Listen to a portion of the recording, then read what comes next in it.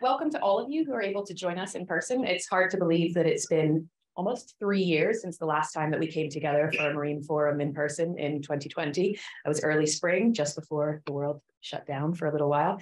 And also welcome to those of you who are joining online. Hopefully the tech will go a bit better than it did in 2020 when Marielle was walking around with a laptop and a phone trying to record everything that was happening. So we're really pleased to have you join us today. I'm Alice from Whale and Dolphin Conservation Shorewatch Program, and together with my colleagues Katie and Emma, also from WDC, and with Nick, Andrew, and Marielle from SMASS, we're delighted to have you join us at this Marine Forum. As many of you will know, this year is extra special because it marks 30 years of the SMASS program. And so it's fitting that we're celebrating this by hosting this Marine Forum in this beautiful venue in their new home at the University of Glasgow. So now in its 5th year, the Marine Forum was originally developed as a knowledge exchange event to celebrate the incredible body of citizen scientist volunteers who work with our 2 organizations. This collaboration has gone from strength to strength and has brought together an ever wider community of volunteers, researchers, organizations, and stakeholders with an interest in marine mammals and conservation to share perspectives and learn from each other. So to that end, we've taken the theme of collaboration for today's Marine Forum. And through the upcoming program of talks and interactive sessions, you'll hear tales of how marine science and conservation has evolved from organizations largely working in isolation in the past to increasingly developing collaborations, working together and developing techniques to do research and achieve conservation goals. Now, before we're going to get started with all the speakers that you want to hear, some really boring, quick housekeeping rules.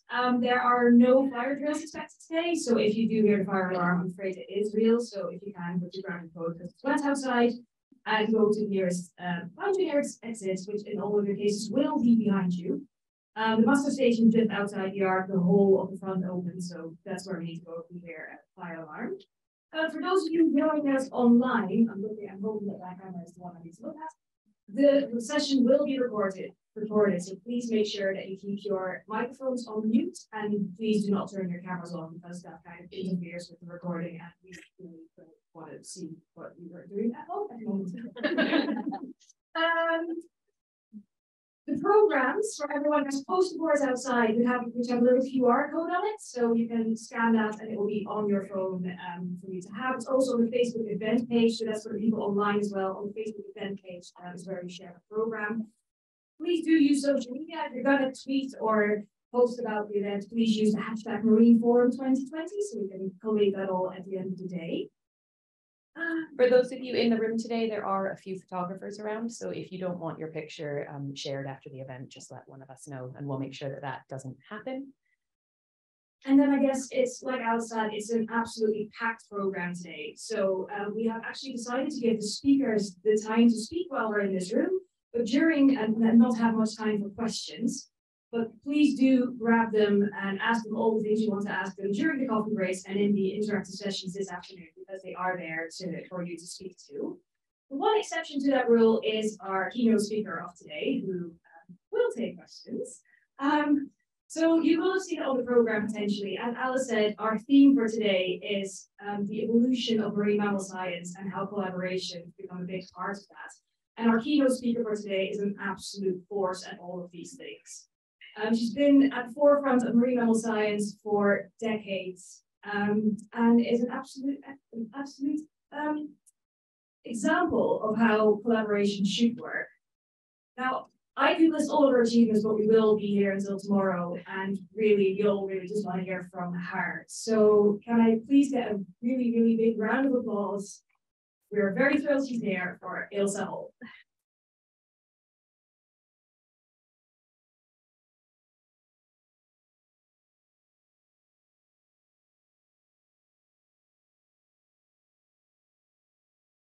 Well, thanks very much to everybody for coming. When the team asked me to give this opening talk and said that the theme of the forum was collaboration, I thought I'd share with you some of my thoughts on teamwork and working in cooperation with other scientists, and maybe some examples of some of the work that I've been involved with over the last 30 odd years. Pointing that way. Next. Down on the right? Yeah.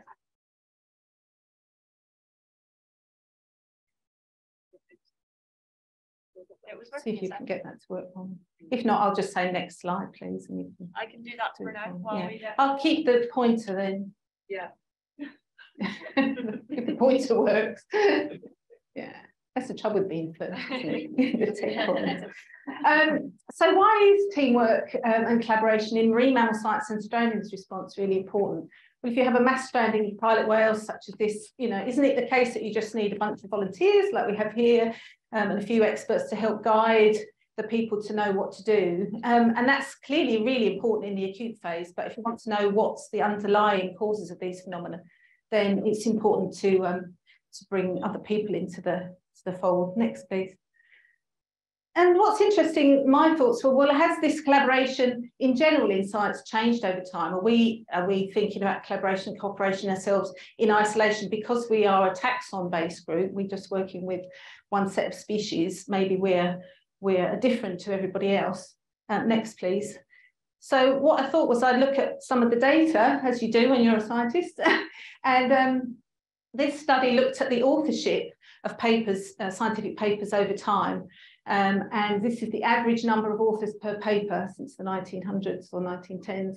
And it's increased fivefold over that period. Next, please. And they also looked at the maximum number of authors in any given year. So the paper with the most authors, and then how many was that? And that sort of bumbled along until about 2000. And then there were two big jumps. Here, I think it's to do with the Genome Project, and then two amazing papers, one with the Large Hadron Collider team, smashing protons together in the Higgs boson lot. Over 3,000 authors. I wouldn't want to be the one to cite that paper.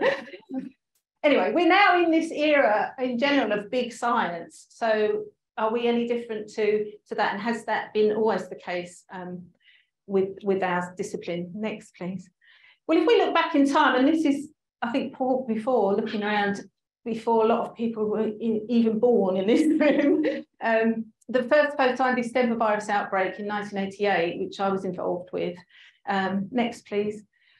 We actually were caught a bit short, to say the least. We had a very few marine mammal specialists, even within across Europe. I think there was about 12 people in the marine sea mammal research unit, and some other marine scientists in Europe. Mostly population dynamics and foraging ecology, but not much at all in the disease front. So the disciplines that we had at our disposal to respond to this were pretty limited, especially the wildlife veterinarians and epidemiologists. And wildlife veterinary research and approaches, again, were still in their infancy at that time. Amazingly, we had pretty limited knowledge of the species. In fact, just in the mid-1980s, we didn't even know when harbour seals mated. And so Don Harwood and Mike Fedak sent Professor Paul Thompson, who most of you know, up to Ironhallow with a small Mark II Zodiac and an outboard, and told him to stay there and do a PhD until he'd come back and found out all he could about harbour seal ecology. He did actually find out when they mated. It wasn't during the molt. But that was only a few years before this outbreak, so we were struggling. Virological techniques, of course, were also limited, so we didn't have the DNA and the RNA techniques that we do now. So the response we had to come up with was pretty broad-ranging, and we had to be very flexible, and we had to have cross-disciplinary knowledge. And so a lot of us, particularly me, was dabbling into areas that I probably knew, well, I didn't know anything about, thinking that I could learn very quickly. And you can quite quickly get into kind of hot water, thinking that you're a specialist and you can pick up this knowledge quite quickly when actually you need years of experience. So that's one of the messages, is about the interdisciplinary nature of what we do is really important. Next, please. So do we need now to assemble these large teams to tackle critical questions in our field? Next, please. Well, our knowledge has increased, so that's an important sort of factor in increasing the complexity, because the questions are more complex, so we need to have the tools to be able to do that. And you'll hear a lot about that this afternoon with the different approaches that are coming on stream now. And so the size and composition of our research teams has increased. Next. And also we need to maximise those field opportunities. This work is very expensive, and it's getting more and more expensive as you get in the field.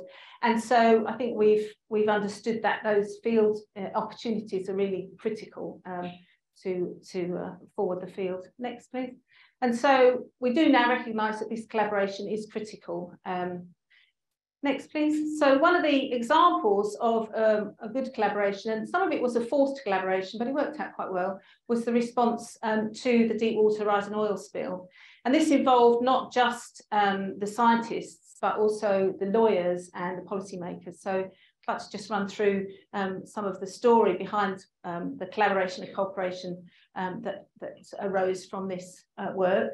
Many of you may remember April 2010, the drilling platform in the Gulf of Mexico exploded, and between July and September, when the well was sealed, millions of barrels of oil spilled into the Gulf of Mexico. And you can see the slick here from the satellite image. Next, please.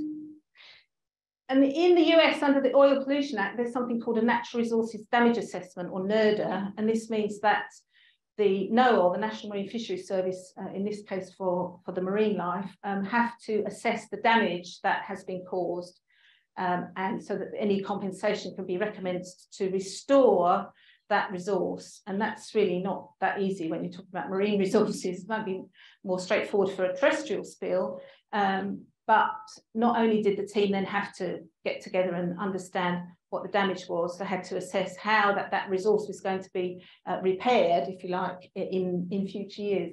And you can see here with the greys, the extent of the slick, and there are a lot of different marine mammal populations in this area.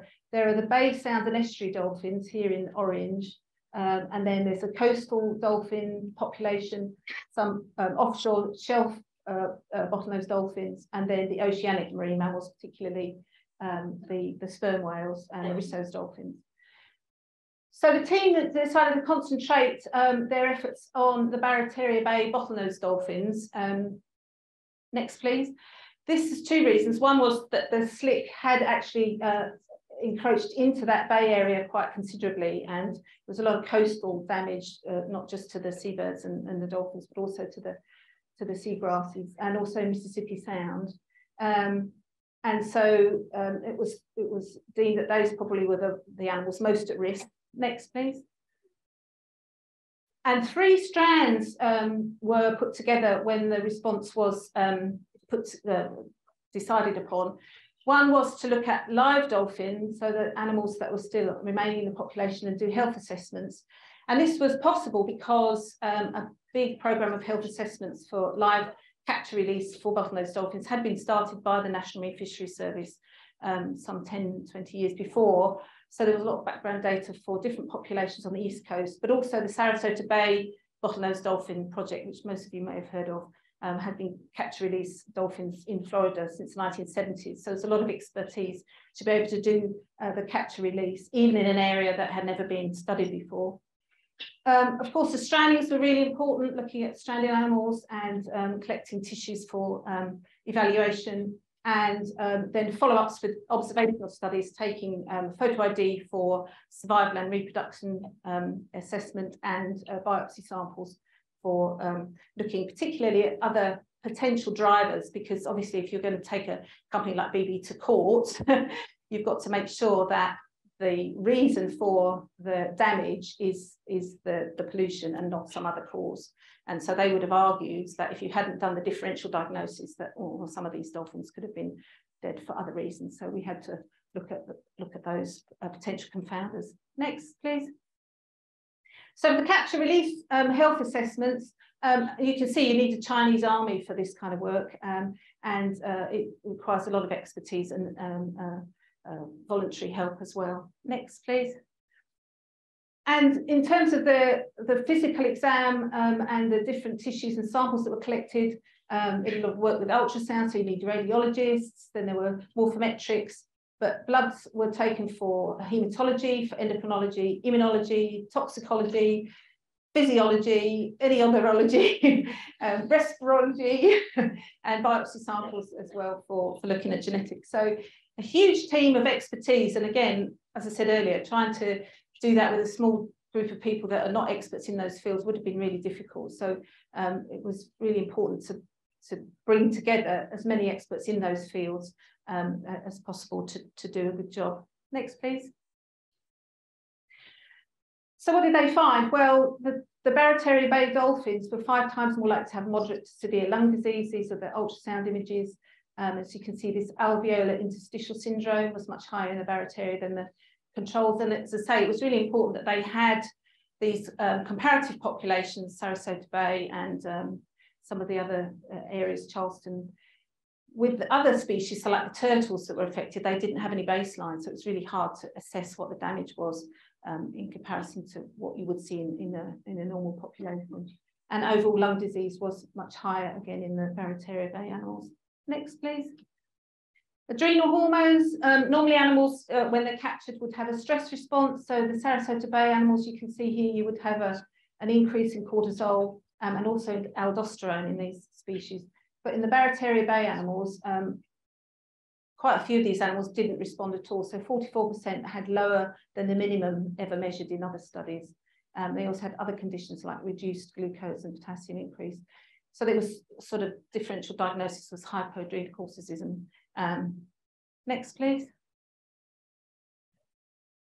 Body condition, the animals were underweight, 25% were significantly underweight. So this is the length mass ratio. And you can see in the blue dots were all much higher for the Sarasota animals than the Barataria Bay animals. Next, please. For the strandings, there had been a minor unusual mortality event before the spill, but post-spill, you can see 2010 and 2011, especially for Louisiana, they were really much higher than they'd been before. And in fact, the highest, most sustained strandings rate ever recorded for Louisiana. And again, good differential diagnosis in terms of no evidence of morbillivirus, toxins, or brucella as being the causes of death for those. So that would be a damage assessment that could be attributed to the oil, and therefore the company would have to recompense for that. Next, please. Decreased survival. The follow-up found much lower survival rates for Barataria Bay and Mississippi Sound compared to the other populations that have been studied, Charleston and Sarasota Bay, up in the 90%. So again, this all brought together a damage that was ascribed as lost dolphin years. So how many years of dolphin life had been lost because of this event? Next, please. These were all the findings: lung disease, low adrenal hormones, conditions. So the overall prognosis was pretty poor in a lot of the cases, poor or grave. That was assessed by the veterinarians. And high mortality, decreased long-term survival, and they had poor reproductive outcome as well. So in the follow-up, some of the dolphins had lost their calves. This is a female pushing around a dead calf. Oops, we seem to have lost it. Next, please. So all the data was put together in a population model, and some clever statisticians, Len Thomas in particular from St Andrews, helped with estimating what the recovery rate for the population would be post-spill. So you can see it was estimated to be declining 10 to 15 years after the spill, and then it would take 50 years to recover.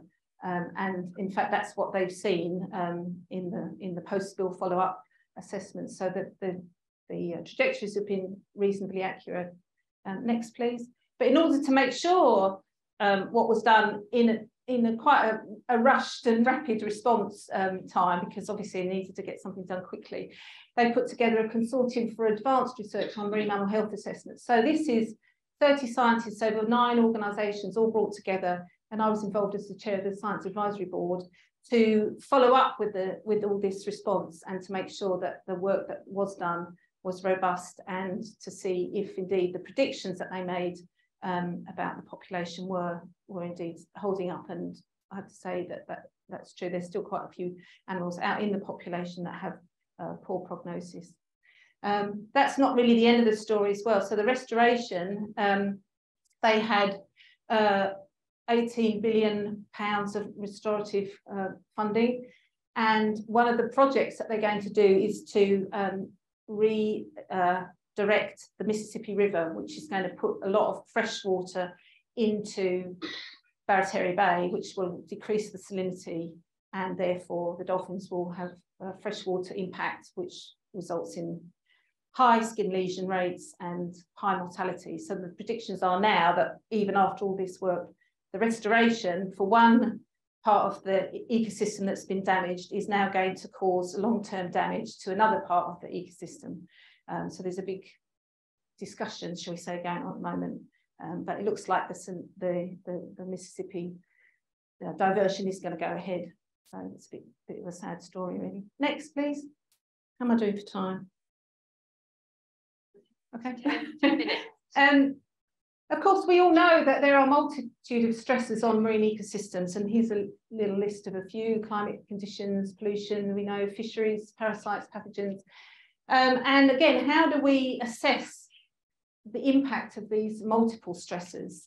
So one of the projects that I'm involved in now, again, which is a multidisciplinary collaborative study, is trying to get to grips with this. Next, please. And again, driven by some of the legislation in the US. The response to stresses across different levels, which can range from molecular to ecosystem, is important in different degrees, especially for management. So we can say that molecular responses are pretty sensitive to detecting change. And then as you go up towards organ axes and individuals, you can still see that response to a stressor. But in terms of relevance for management, you need to get all the way up to ecosystem level, where you can say there has been a change and therefore a management strategy needs to come into place. And so how do you do that when your sensitive responses are down here and your ecosystem requirement change measures for management are at the other end of the scale? So the team put together this idea based on the population consequences of disturbance study, which was a National Academy of Sciences project that some of the guys from CMAL Research Unit were involved in, to look at multiple stresses. So you've got your drivers down here on the left and your exposure to stresses, which will result in a response, which can be measured to some extent in changes in individual health. And so particularly if they affect reproduction and survival, that could go then on to affect vital rates and therefore population dynamics and abundance. So this big blob in the middle, the individual health box, is what we're now trying to focus on as one of the key measurement areas that we can get to grips with in order to try and see how we can understand ecosystem change. Next, please. So this is the complicated model that they've come up with called PCOMS. So you've got multiple individuals within a population that you're trying to assess any health changes in, a physiological change, behavioural change, which will affect your vital rates. And then on top of the layers of individuals, we now have layers of multiple stresses. So how do they respond to different stresses? And if those stresses are acting through the same pathway, can we then understand what that consequence of that multiple impact is going to be? Next.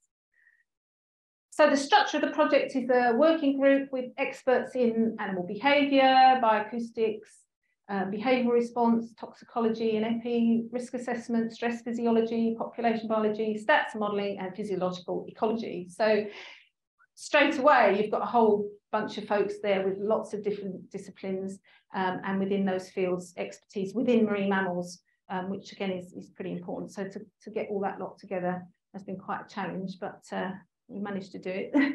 Next, please. So can you go back one?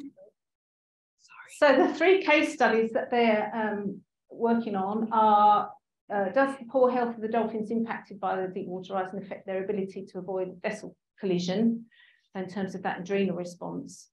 So that's one study that's ongoing. They're also estimating the interactions between multiple stresses that are driving the North Atlantic right whale towards extinction. Many of you know that those animals are now getting vessel strikes because their range has moved up into the Canadian waters, but there are other potentials then for interactions with fisheries and prey availability. So that's another big project with the North Atlantic right whale team. And then finally, does stress challenge interacts with effects of other stresses on foraging and reproduction in northern elephant seals, and that's with the University of Santa Cruz, this team that have been working on northern elephant seals for some years. Okay, so clearly we all know that the world is changing and that we've got all these different anthropogenic impacts, but I don't think things are going to get any more simple in future. They're going to get more complicated, and so that's why we definitely need to work in collaboration and cooperation. Next, please. And then on top of that, we've got impacts of global climate change. So how do we bring all of that? Do we need to bring in climate scientists into the field, as well as those physiologists and ecologists and people on the ground within marine mammal teams? Next, please.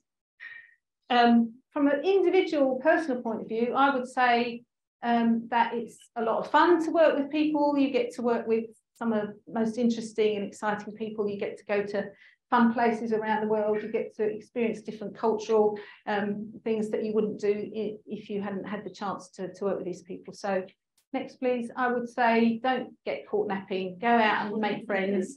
Don't tolerate megalomaniacs.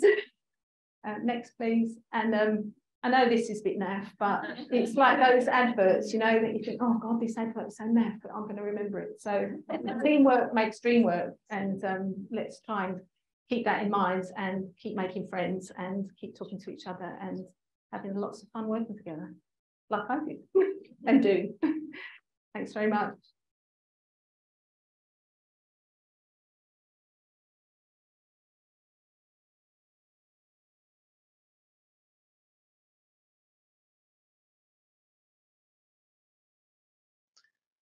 Hello everyone, I'm Andrew Brownlow and I'm giving you a rerun of the talk that we presented at the SMASS forum in November 2022, because I think the audio of that particular recording wasn't great. So hopefully this will be a little bit more clear and should be able to cover most of the things that we talked about on the day. The purpose of this talk was to try and give an overview of 30 years of Stranding's investigation and to highlight some of the reasons that the Stranding's network and the volunteer network had been so successful over those 3 decades. And this was presented in association with my colleagues on the scheme, Marielle and Nick. So this is a marine animal that has stranded in Scotland, and once this gets reported to one of the SMASS team, a number of things can happen to it. We can simply log the recording, and that forms part of our long-term strandings data sets on what has stranded, where has it stranded, and when did it come in. And in some cases, due to either logistics or the condition of the animal, that's all that we have recorded for some of our data. In some cases, we collect samples from these animals, either through the volunteer network or directly ourselves. And currently we have around about 17,000 tissue samples that are frozen, and many more thousand fixed tissues and preserved tissues, which are used or can be used for further analysis. And these samples are available to anyone that wants to use them for studies or their own analysis. If you are interested in this, then please get in touch with us and we can discuss how we can collaborate on that. And there's a number of cases that we're able to collect more information about the individual. So that can range from morphometrics, simple girth measurements, length measurements, blubber thickness measurements, through to collecting the animal or going to the animal and doing a diagnostic necropsy on it with the purpose of assessing the cause of death that is the most likely reason this animal has stranded. So these are the scores on the doors for the strandings over the last 3 decades. We've had just under 14,000 strandings reported to us. Just over half of these have been seals, 53%, and of those seals, half of those have been grey seals. 20% have been harbour seals, and 30% we haven't been able to establish what type of seal it is, probably because it was too decomposed. And that split between the grey seal and harbour seal is pretty representative of the current population. The grey seal, as many of you probably know, are doing very well around Scotland. Their populations are increasing year on year, and sadly the harbour seal is going in the opposite direction, with some serious declines from regions around the Scottish coastline. Looking at cetaceans, we have had just over 6,000 cetaceans reported to them, and the majority of those, 40-odd% of them, have been the harbour porpoise. This is the most numerous cetacean, the smallest cetacean we have around our coast as well, and it is also a coastal species. So for all of those reasons, it makes up the majority of our strandings data set. After that, about a third of the animals are pelagic delphinids. This has got a number of different species in it, but they're things such as common dolphins, striped dolphins, white-beaked dolphins, etc.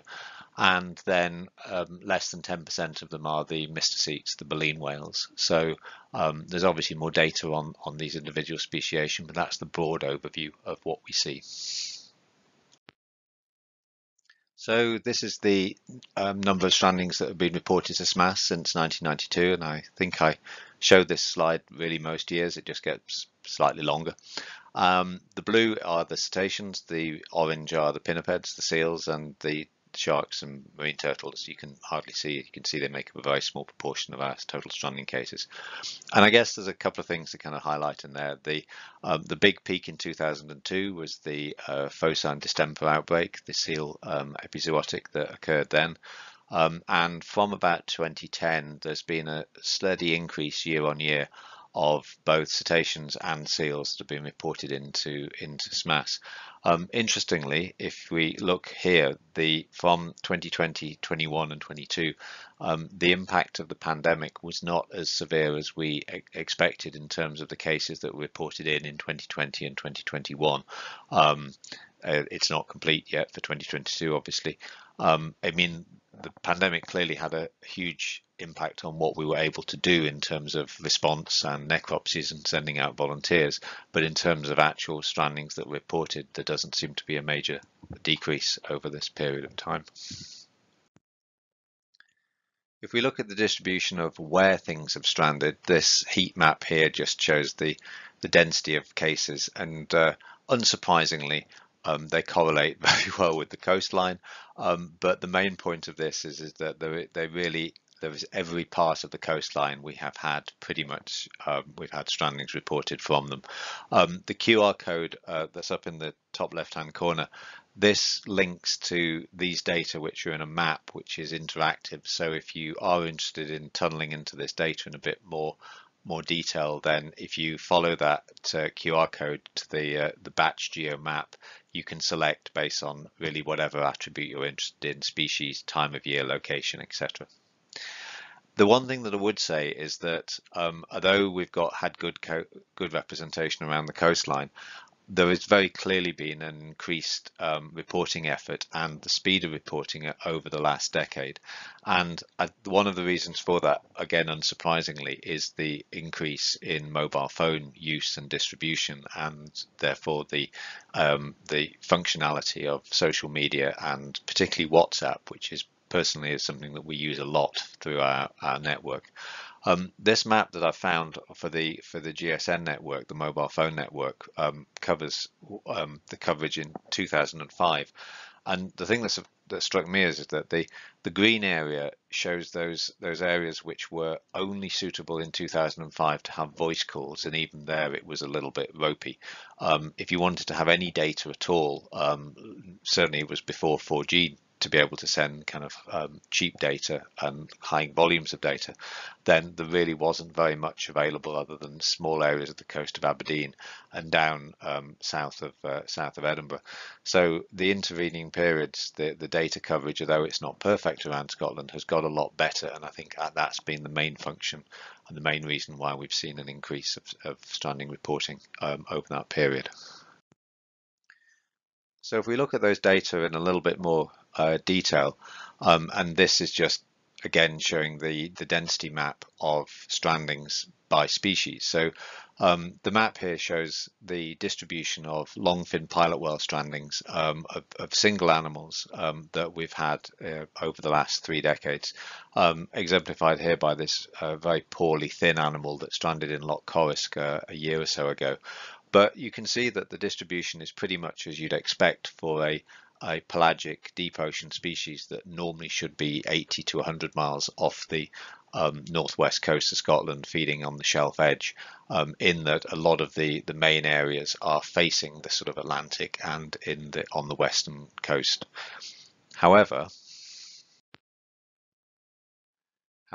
if we look at the distribution of mass strandings of longfin pilot whales, which is shown on this plot here, we can see that it's a slightly different pattern. Sure, there are cases, as we'd expect, and as represented from the single strandings, which are on the Atlantic facing coastline of the northwest, but we've also had cases down in the east, and certainly the mass stranding event of 2012 down in the Firth of Tay and Firth of Forth, which is shown here on the splodge just outside Edinburgh, that was very unusual. These were animals that were very much not in their normal habitat.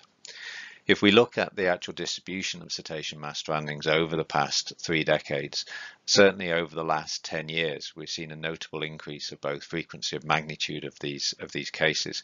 And this does not seem to be to do with reporting effort. This is real. There is something that has caused over the last 10 years for mass strandings of these species to increase. And the species that are involved in this are longfin pilot whales, as we've been talking about, but also short-beak common dolphins and bottlenose dolphins. And there was a very large bottlenose dolphin mass stranding in the Cromarty Firth only last year, which was actually one of the largest that we've ever had in Scotland. But it still is not the biggest, and that is probably also worth saying, is that compared to historical records and compared to other parts of the world where many hundreds of these animals can sometimes mass strand, thankfully in Scotland we still don't have quite as significant a larger mass stranding events as has happened elsewhere. So looking at some more patterns in the strandings data, this plot here shows 2 different things. The blue line is all other cetacean species apart from the ones that are displayed here in the bar charts, which are the fin whales, humpback whales and sei whales. So these are the great whales. These were animals that were particularly targeted during the period of industrial whaling. And although there is a general increase of all cetacean species, it does seem that the number of strandings of fin whales and humpback whales has increased, particularly again over the past decade.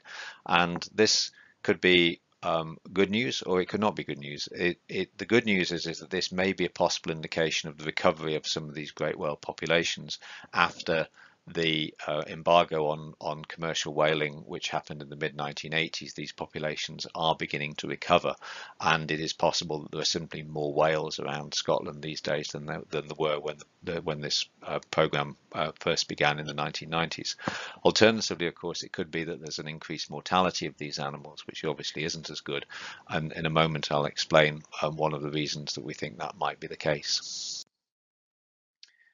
If we also look at the other species that we have around here, we can see this is a graph of 4 different species. Atlantic white-sided dolphins and white-beaked dolphins, which are in the bottom, which we see as kind of cooler adapted species. These are animals that tend to be found in cooler waters. And then striped dolphins and common dolphins, which are warm adapted species. And again, over the 30 years, there's been a big uptick about a decade ago when the number of warm adapted species, so common dolphins and striped dolphins, seem to have increased around the coast of Scotland. And this could be possibly because the populations are shifting due to climate change. Well, we think it probably is due to these populations shifting due to climate change, and therefore the habitat range of common dolphins and striped dolphins is extending further north, and this potentially has impact on the cooler water species who are either being also displaced further north away from Scotland, and therefore they no longer show up in the strandings record, or potentially being squeezed out due to habitat competition. So if we want to understand the cause of death, the easiest way to do this is to take these animals to post-mortem. And of the cases that we have had, not all of them need to go to post-mortem. Some of them actually, live strandings, are successfully refloated. And over the course of the program, there's been about 420 of those which we haven't taken to post-mortem because that would be somewhat unfair. But of the dead stranded cases, which count to 3,300 of them, we've managed to take only about 17% of those to full necropsy. Now, the reason is that in many cases, they're either too decomposed to merit a full-blown diagnostic investigation, or it's just simply too difficult to be able to get them recovered from areas around the coastline. However, in cases where that happens, what we have managed to do, particularly over the last few years with help from the SMASS volunteer network, has been able to collect samples from a further 1,200 of those cases. And therefore, if you sum those together, we've basically got about 3,500 cases that have been examined in some way, and a cause of death was reached in 85% of those cases. So that was either because we were able to diagnose them directly from photographs or images, which we were confident that we knew what had happened based on external examination, or we were able to take them to necropsy and build the cause of death based on the investigations that we did there.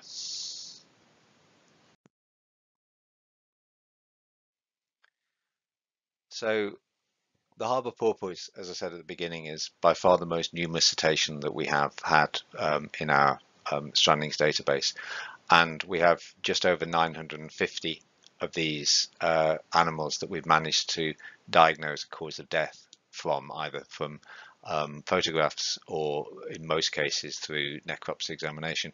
And when I gave this talk in the forum, there was an opportunity for a bit of audience participation here to try and establish what people thought was the top 3 causes of death, with the top 1 being the most significant and making up just under a third of cases. So 31% of cases were this one particular cause of death, and then 10% made up the next 2 common ones.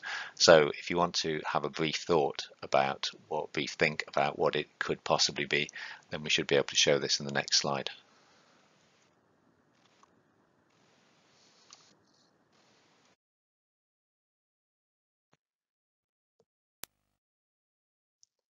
So this is it.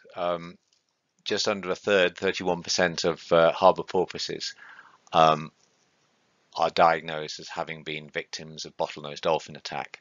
And this now famous video, which has been shown many times, is a good example of what and how bottlenose dolphins can target these species. After this, starvation hypothermia makes about 10%, and parasitic pneumonia makes up again about 10%. But the thing that was sort of interesting is that the bottlenose dolphin attack was, of course,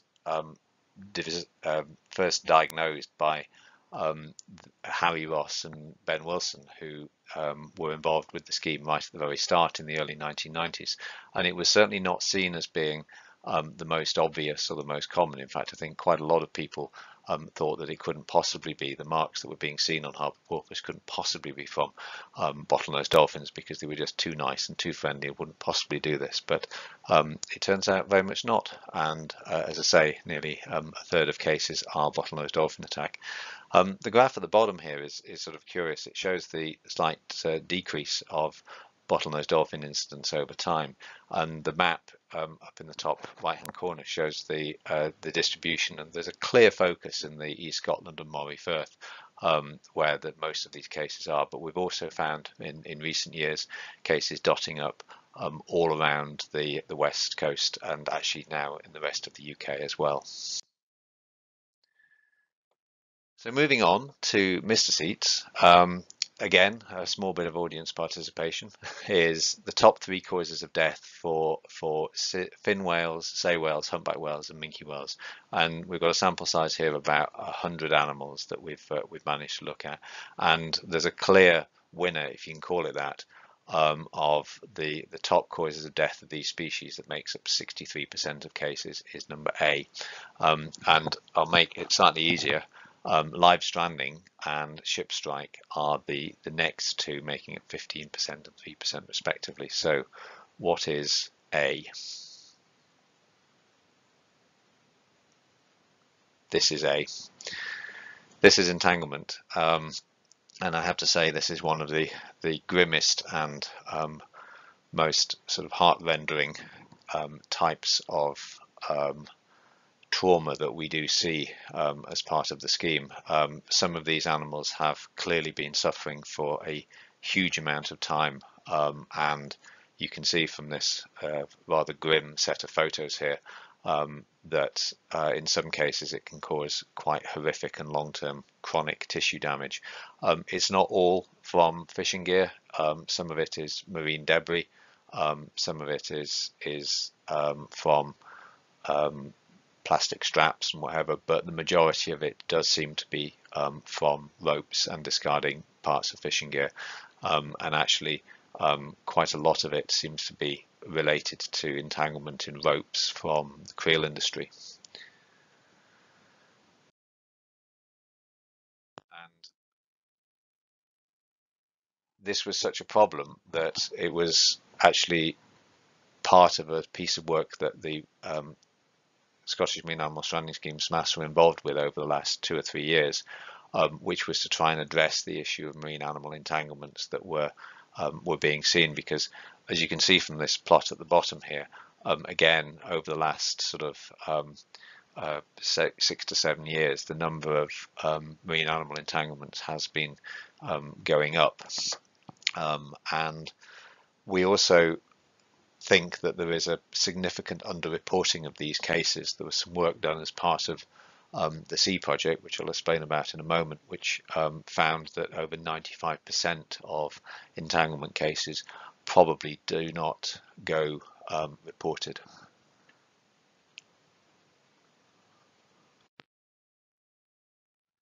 So this is the Scottish Entanglement Alliance. It was a consortium that was brought together at the behest of the Scottish Creel Fishermen Federation, SCFF, who went to Nature Scot a few years ago and actually asked if it was possible to have some research done to understand the extent and the severity of entanglement in the Scottish Scottish creel industry, because the number of entanglements are increasing, and as we said in the previous slides, this has implications for both animal welfare and also conservation.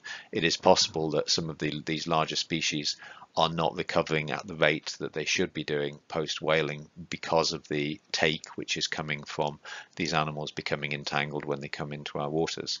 In addition to which, the industry was very aware that the number of creels that are being put out into our waters is increasing year on year, because the stocks are declining. In order to catch the same amount, they're having to put more creels out and leave them out there for longer.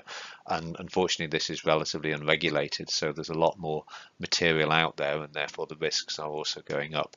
And the industry was also aware that aside from the optics of having animals entangled in their gear, it was a huge safety issue for the fishers involved, and causes downtime, loss of gear, etc. So in combination with that and support from various legislative changes such as the Fisheries Act and the Joint Fisheries Statement, this all came together to pull this programme into being. And it was, the partners are there at the bottom, so it was ourselves, British Divers Marine Life Rescue, HWDT, Hebridean Whale and Dolphin Trust, Whale and Dolphin Conservation, WC, and Nature Scot, and of course the Scottish Creel Fishermen's Federation. And the final report of this is available. You can download this from the Nature Scot website, and it goes into a lot more detail about what we were able to find, and hopefully we'll be able to continue to talk about this in future years as this work continues and the mitigation programs are developed.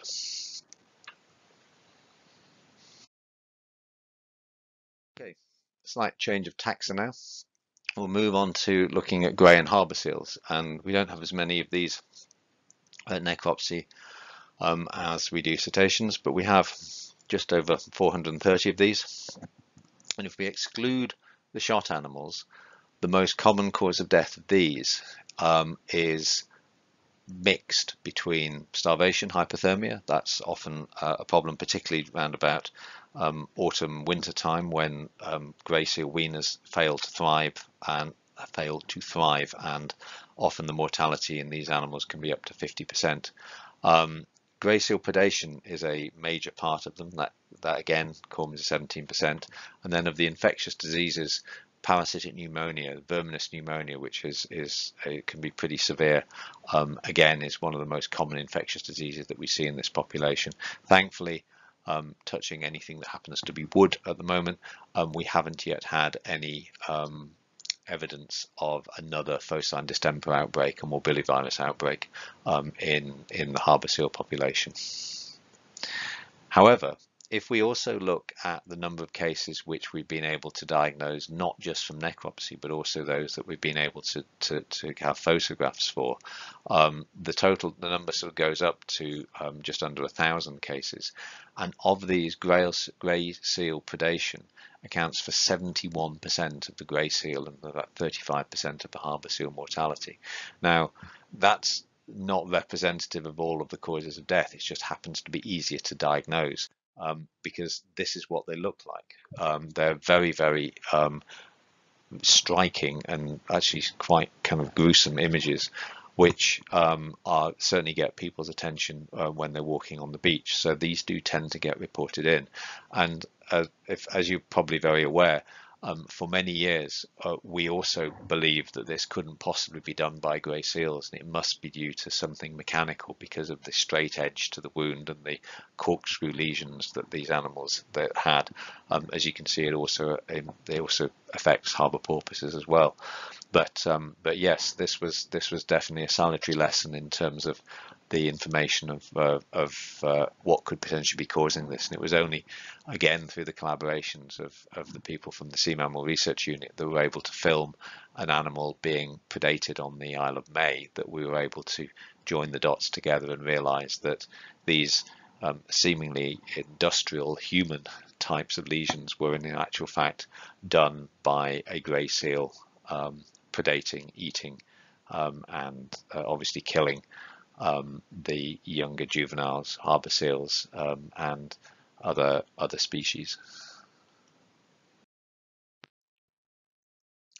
So there's a few examples of cause of death that we've done and what causes the animals to strand. But that's not the only thing that the scheme has been trying to do over the last few years. The necropsy findings based on gross pathology, us examining the animal, and histopathology supported by a number of diagnostic tests are of course important. They are one of the main drivers of the scheme, and it's to essentially establish the reason that the animal died. That is the most important part of it, and for many years that was what drove the scheme. It was not even just to know what the cause of death was, but just to find out whether or not it was anthropogenic. So was it effectively bycatch or not?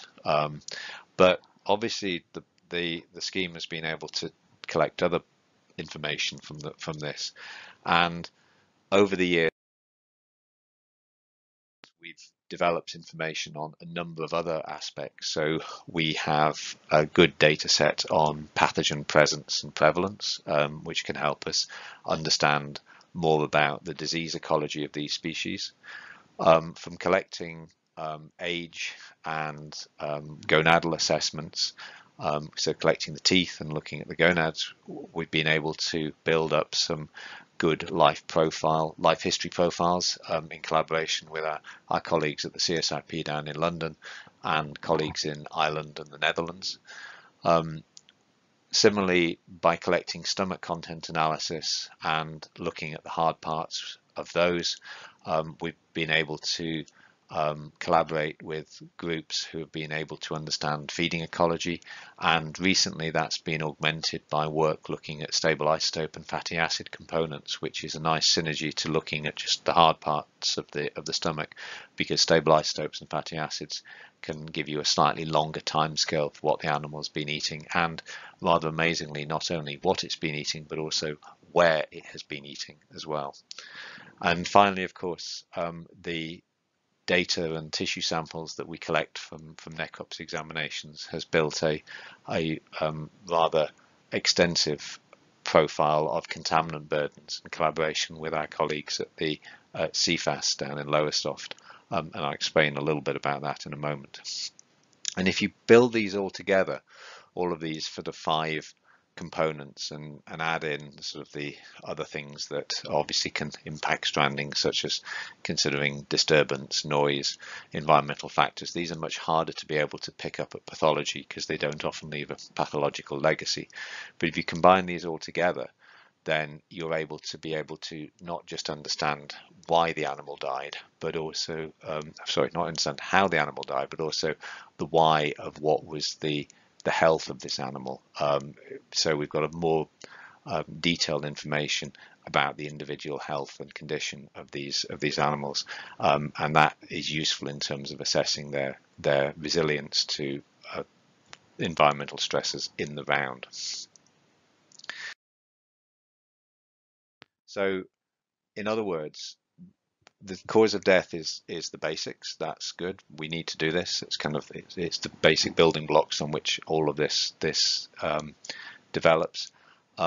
Assessing the health metrics of the individual is useful as well, because it enables us to rule things in and out, so we can identify the potential stresses which are impacting health, and also be able to say those which are not.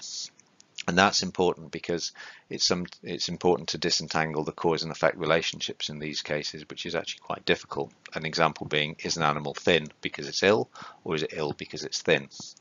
However, if we do this on enough cases, as represented by those different coloured porpoises there, then we begin to develop a set of data and information that can be used to inform on population and ecosystem health. And that's the direction that we think that the project will be going in future. This is about integrating the information from all of these sources together to be able to understand trends over time and space, and ideally to try and identify what are the best indicators that we can use to assess population health. And I guess of all the cumulative effects that we're trying to understand, then the most infamous of those is the effect of contaminants such as persistent organic pollutants, of which the most notorious are probably the PCBs, the polychlorinated biphenyls. Now, these are pretty appalling contaminants. They accumulate in fatty tissue such as blubber, so they're particularly that have particular impact in cetaceans and seals that have high lipid reserves. They can also disperse great distances through the air and the water, and once they get into mammalian physiology, they can have impacts in terms of disrupting physiological processes such as immunity and reproduction. They bioaccumulate and then bioamplify up through the food webs. And the bits of tissue that we've been collecting from animals over the last 3 decades have been analysed. Most of them have been analysed by CFAS. And in collaboration with our sister organisation, the CSIP down in London, we now have one of the world's largest data sets on chemical pollution to exposure in cetaceans. And you can see from this cartoon here that this is the problem, is that the contaminants, as they get into the water, they build up through the phytoplankton, zooplankton, and into the smaller fish and bigger fish and seals, and then it's the apex predators, the marine mammals, particularly the killer whales as an example, which see the effect most acutely. And in terms of the contaminant burden in killer whales, this is a slide I suspect several of you have seen a few times before.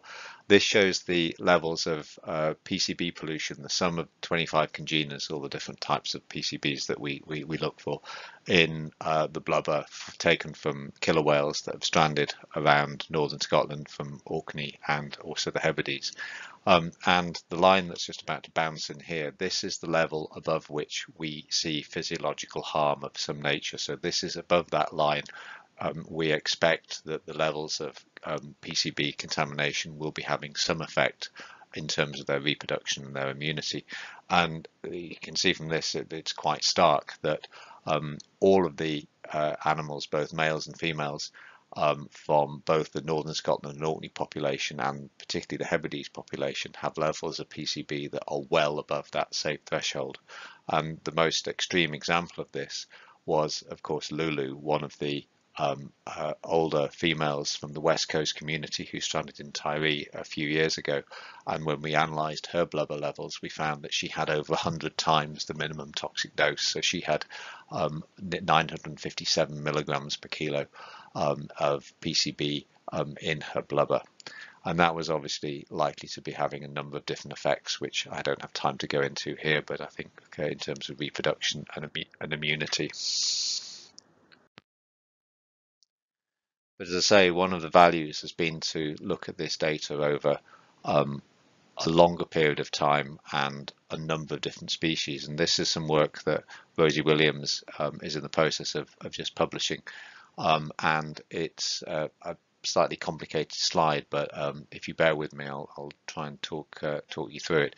If we just consider the map on the left-hand side, this shows each different colour is a different species, and the size of the circle represents the magnitude of the contaminant burden, the PCB contaminant burden, and the very large green splodges you can see around the Western Isles are, of course, from the killer whale populations with exceedingly high levels.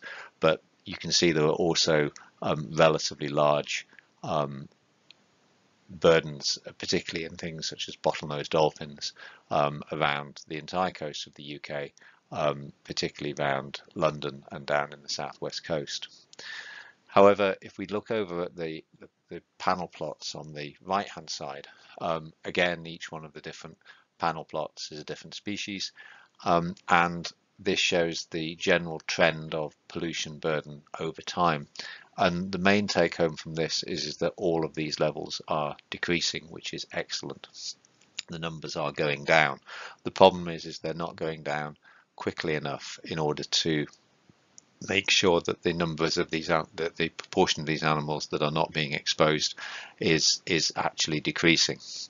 And in context for this, Europe produced around about 500,000 tonnes of PCBs over the last 60 to 70 years. And they were banned in the 1980s, and this is why the levels in many marine animal species, including cetaceans, are going down and are stabilising over Europe, and we're seeing this also over the Arctic. But the problem is that once these contaminants get into the marine environment, they are difficult, if not impossible, to remove. And as we've been talking about, they accumulate through food webs, they can persist over time, and particularly in apex predators such as killer whales, which can live for many decades and feed right at the top of the food chain, they are particularly susceptible to their effects.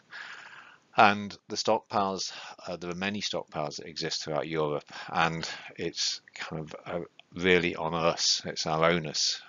We should try and best we can to lobby governments and ensure that these toxic burdens do not get into the marine environments. They are incredibly difficult to mitigate, and because they were used in such a wide range of materials and they have this sort of long-term environmental persistence, they're actually really difficult to render safe. They're not impossible, but it's not straightforward.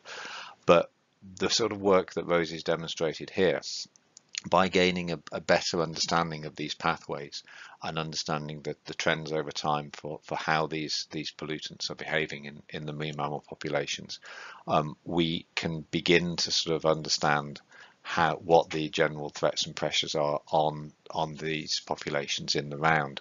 And it's particularly important for understanding how the PCB burden impacts other threats and pressures that these populations have. And this is particularly evident, for example, in the West Coast population, which exhibits both chemical pollution and, in Lulu's case, also high levels of entanglement.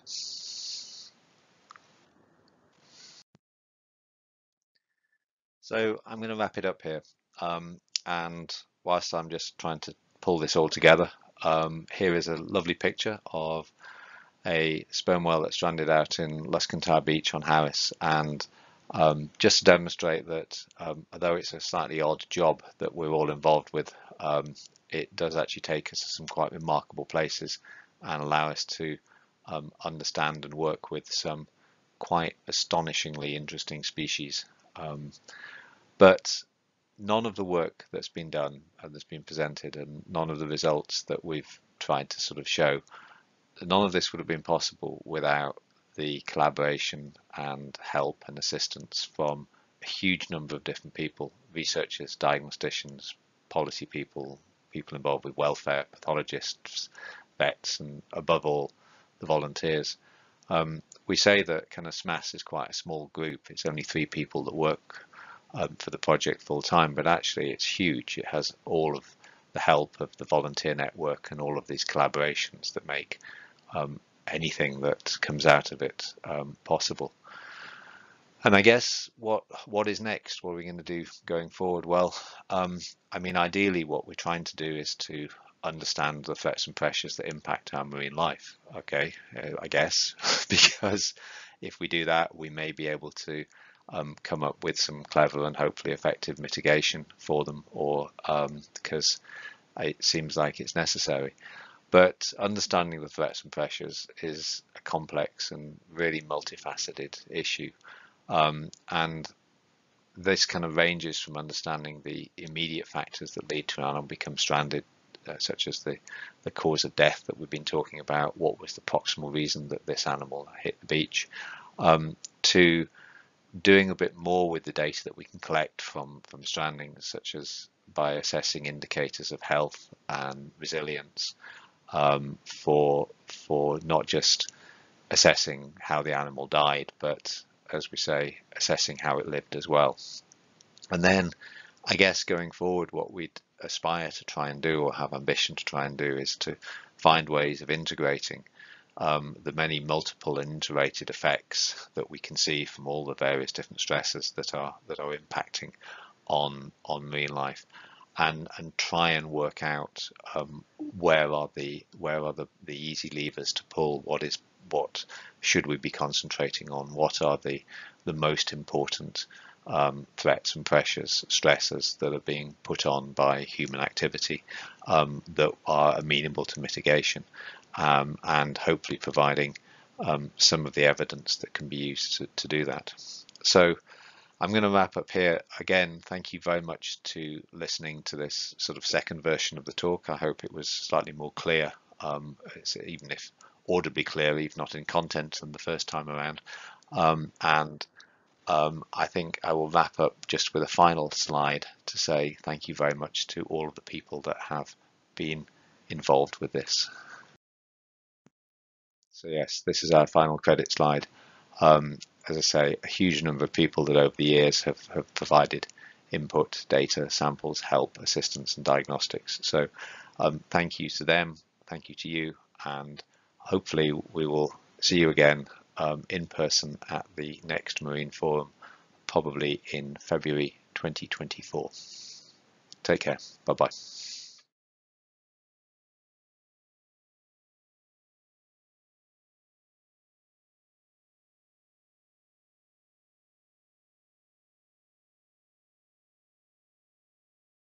Thank you for delivering my talk. Chris, you need to turn your mic on. Or you can have this very Sorry all. So I'm afraid my talk has almost got nothing to do with the title I got. I managed to completely ignore that as I was reading through. So I was told collaboration was the issue. So I wanted to talk about collaboration and the concept of agency. And I don't mean our distinguished statutory agency folks. Of course, they're part of all of this. But I mean in terms of agency as us as individuals, organizations that have opportunity to try and influence things. And I wanted to say, where does that lead to successful conservation practice? So I was going to talk about 3 things, really. So the direct collaboration and agency, things like citizen science. I was going to talk about direct collaboration agency in human-dolphin mutualism. So this is cooperative behavior between cetaceans and human beings. And there's a few examples around the world that we can have a look at.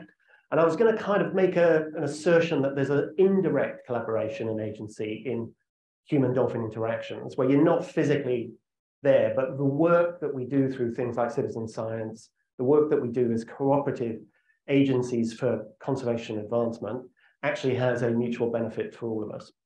So the first part is we're going to just talk a little bit about Shorewatch. And so this is a direct collaboration and the concept of increasing agency in folks to take responsibility and to be able to make differences in their local community.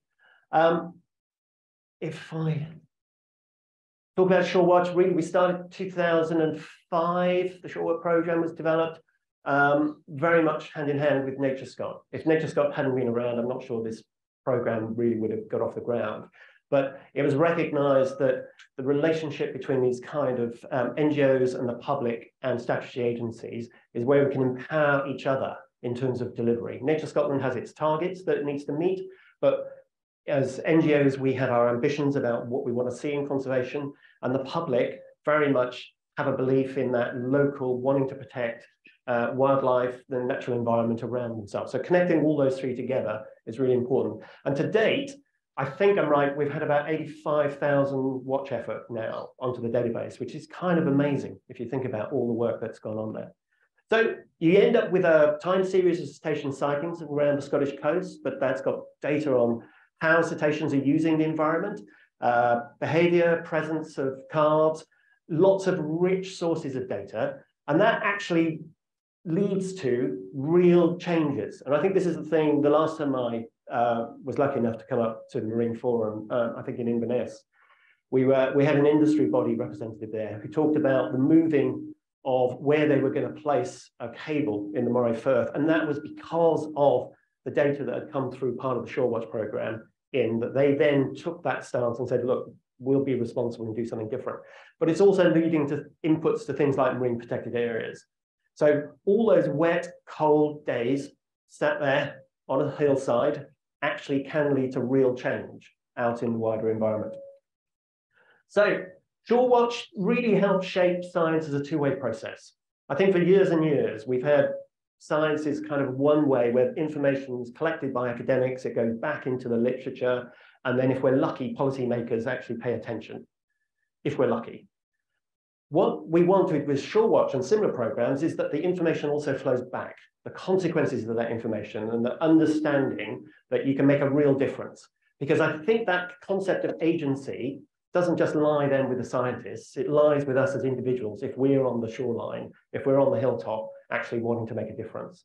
And that's the empowering bit, because what I've seen in Shorewatch folk is they tend to become the advocates, both for the local environment and for the pinnipeds, for cetaceans, everything. I think some Shorewatch folk are also into things like plant life and the flora, greeny stuff that grows on the sides. I mean, it's not wet, but you know, it's still important there. And that's part of the empowering nature of this kind of feeling that what you do as an individual is collectively actually making a real difference. So during, I say the Brexit, I'm not giving away my opinion on the issue of Brexit, but we were told, don't trust the experts, just trust the public.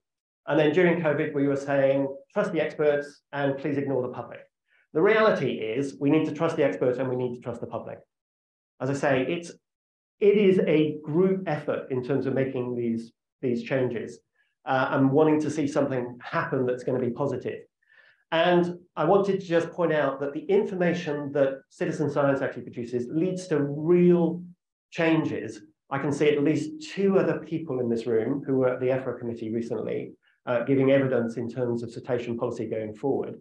I think Rob actually was in the science part put forward some really good representation of citizen science in terms of its importance. And that kind of got home to the, well, I hope it's got home to the MPs. We shall see when the report comes out.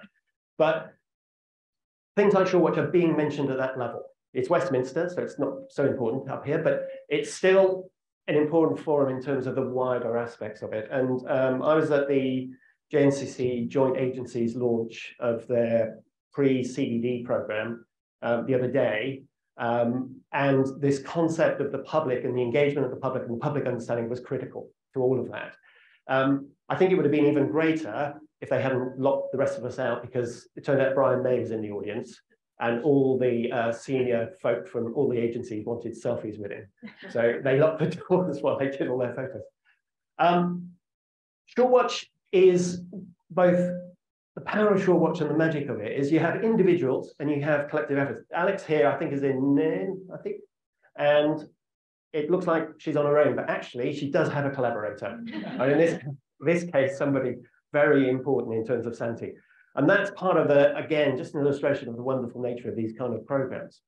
So lessons learned from previous Marine Forum was that we realized that societal action are perceived to have more power than individual action.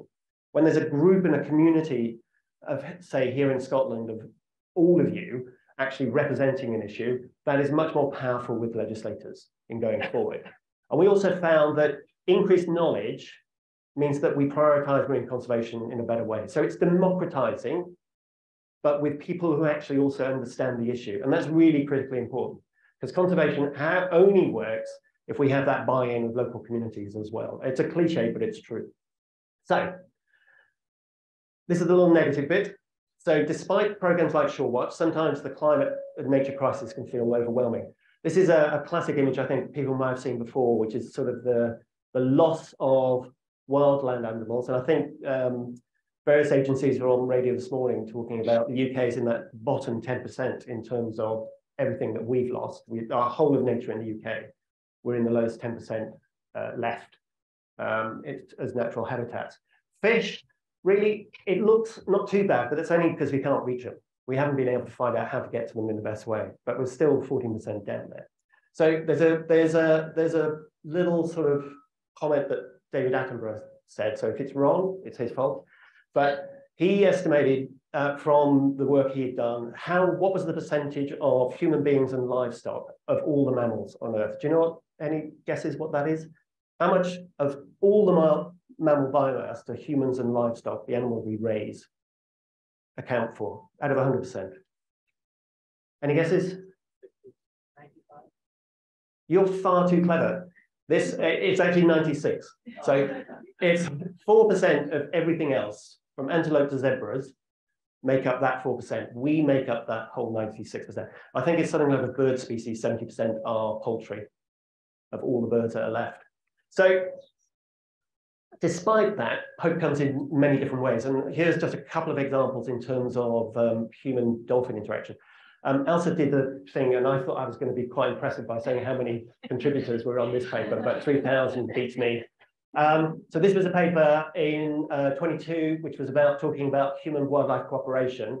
And the team there came up with 6 types of definitions.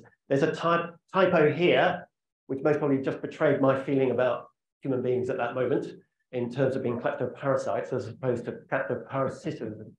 And what they were talking about is how do animal and human interactions develop in terms of mutualism? How do we cooperate? So from things like mutualism, this is where animals interact with humans or animals interact with another animal and nothing happens. So in ravens are known to leave wolves, for example, to prey.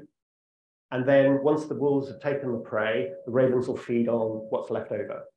So to the bottom left, you get the sort of the harder end of it, where we have direct competition. To the top right, in mutualism, we have that kind of positive reaction of interaction. So both animals and humans get a benefit out of what we're talking about.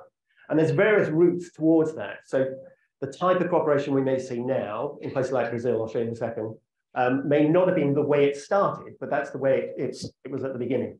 So the program has looked at a whole series of cross-taxa investigations.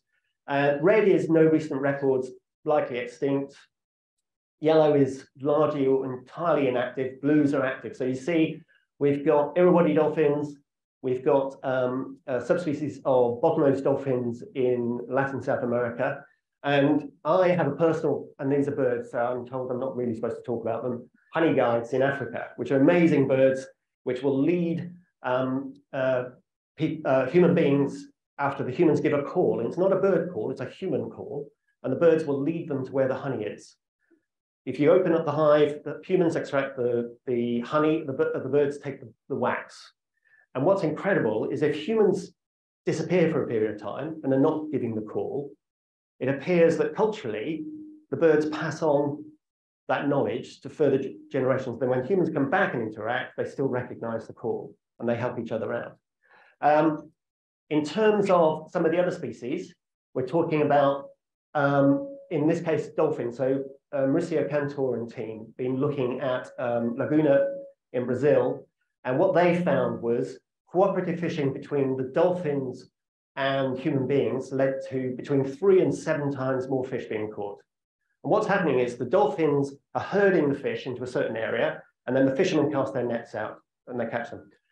What's more interesting, I think, even now, is that we're most probably seeing better survival in those dolphins. They're in a smaller range, but also they're finding things like there's different vocalizations in that group. The group that participate in the cooperation, even though they're part of a wider pod, they have different vocalizations. So there's maybe less ascending signals in this thing. So there's a cultural definition even within that subgroup.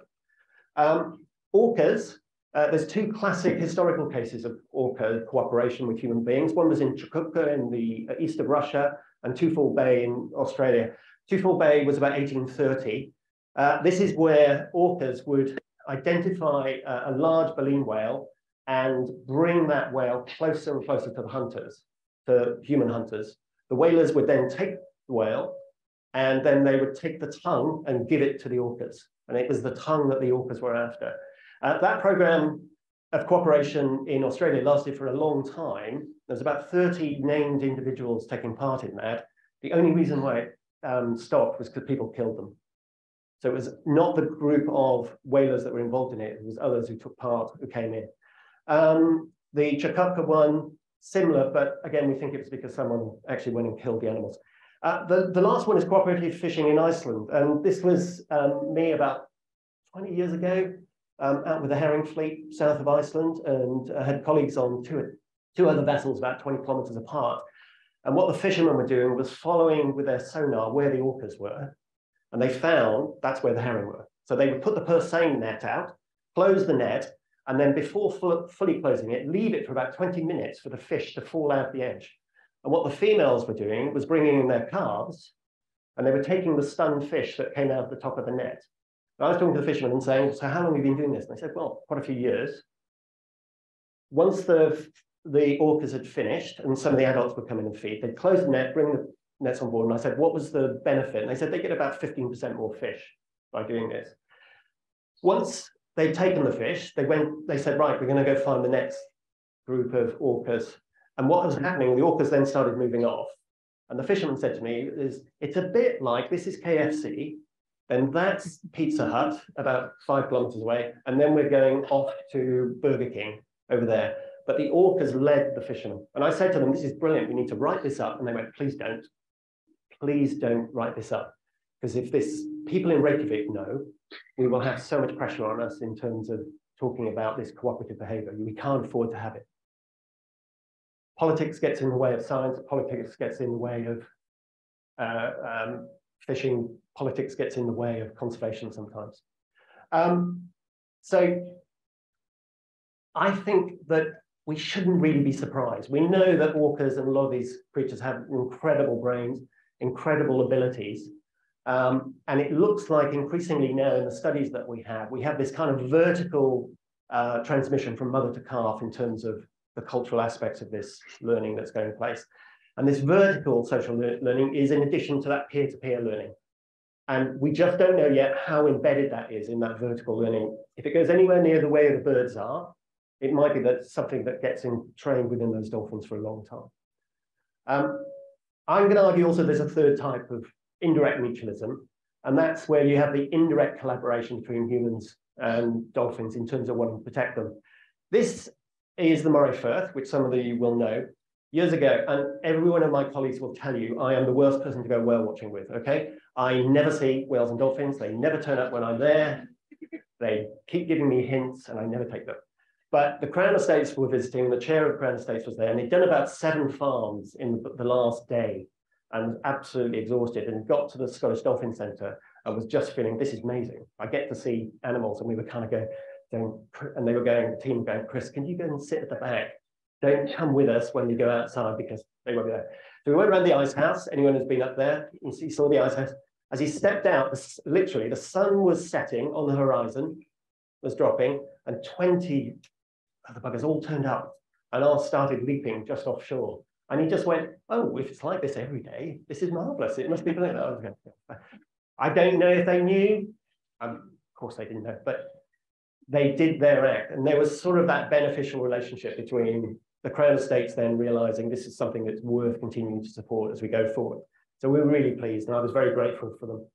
So this is towards the end of this. This is the other bit about where cetaceans are really playing another role. We now are beginning to understand that really they're incredible ecosystem engineers. We knew that carbon was being fixated in the ocean. We knew that the ocean was playing this huge role for us, but we just didn't know what role cetaceans were playing. And it's a journey we're still on in terms of trying to discover. But we know that, for example, at the moment in the Southern Hemisphere, blue whales transmit about 88 tons of nitrogen per year to their calving grounds. Prior to commercial whaling, that was 24,000 tons. So you imagine the amount of nutrients that are not moving at the moment compared to what it was. We know that sperm whale populations were back to pre-whaling levels. You get about another 2 million tons of carbon being removed every year from the atmosphere. And if we think about how important the ocean is, it turns out whales, dolphins have been our allies for years and years. We didn't realize we were treating them badly, but actually they were producing all these services and can still produce these services if we give them the opportunity to recover and revive. Even when whales die, they are providing services back down at the bottom of the ocean. And I think there's been an estimate that after death, whales are basically feeding about over 200 species. There's a big project hopefully planned off the US coast at one stage soon, where they're going to sink a grey whale that's naturally died, and then put 4K cameras on it and watch basically for several years to see what happens. I think the guys who are wanting to do it have even promised to potentially name new life forms if they discover them after people make donations, but we'll see as we go forward. And these guys also, when they're dropping at the moment, whales take about 145,000 tons of carbon down to the deep sea floor. And that's really where we get sequestration. Coastal, it's a bit more tricky, but down in the deep muds, you can lock things away for thousands of years. So there is a world of hope in this. And it's been estimated that nature-based solutions to the targets we have for 2050 will contribute something like 37% of all CO2 removals we need to make. So we have to change behavior, but also nature's going to play that role. And in terms of the marine environment, we're talking about 21% of all of the total greenhouse gas emissions impacts could be achieved. And therefore, it's why we need to protect these guys and why we need to protect the ocean. These are the last couple of slides, and there's not much for me more to say, but I'm putting them up because I think they are just incredible animals and worthy of us looking at. And I guess the secret is we have cooperation through things like Shorewatch, where academia works with the public, works with NGOs, works with statutory agencies, work with government. We have those cooperations which are direct, where animals are interacting directly with us. And then we have that power of agency to make real differences wherever we're from, whatever is our daytime job, what we can do at the weekends, what we can do in the evening. These guys will benefit more because of you folk, and your impact will be long lasting in terms of what we will do going forward. So that's a thank you.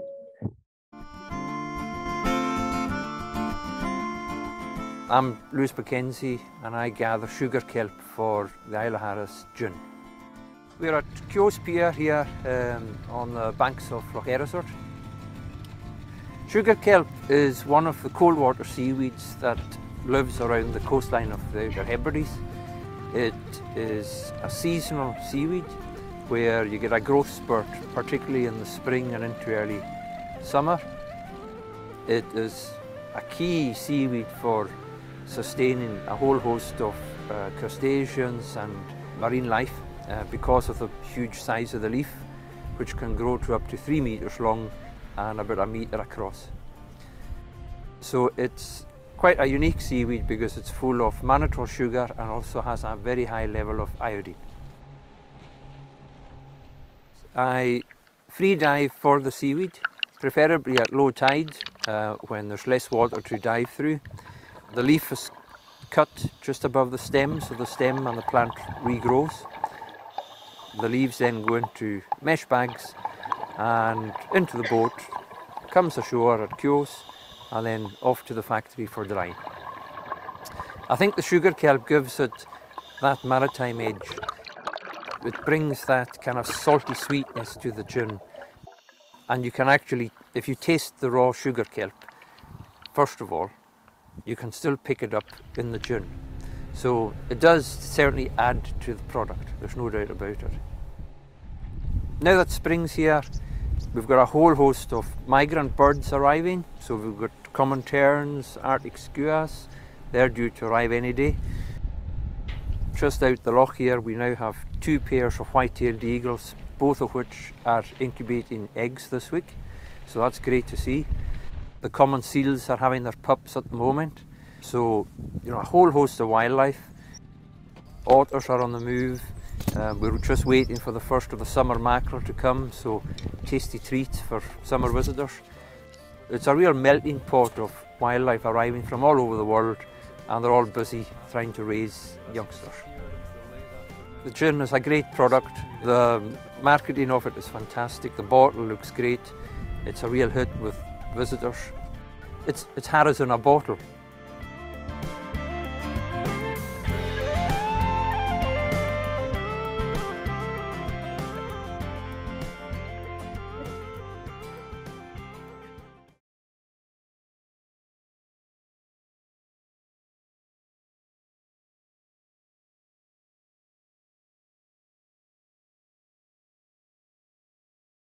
So yeah, my name is Bethan. I collaborated with both WC and SMASS to explore whether there are hotspot areas indicative of calving grounds around Scotland. So for my talk, I'm just going to go over my study briefly, and then I'll just discuss like the benefits of using collaborative data and the challenges that I faced.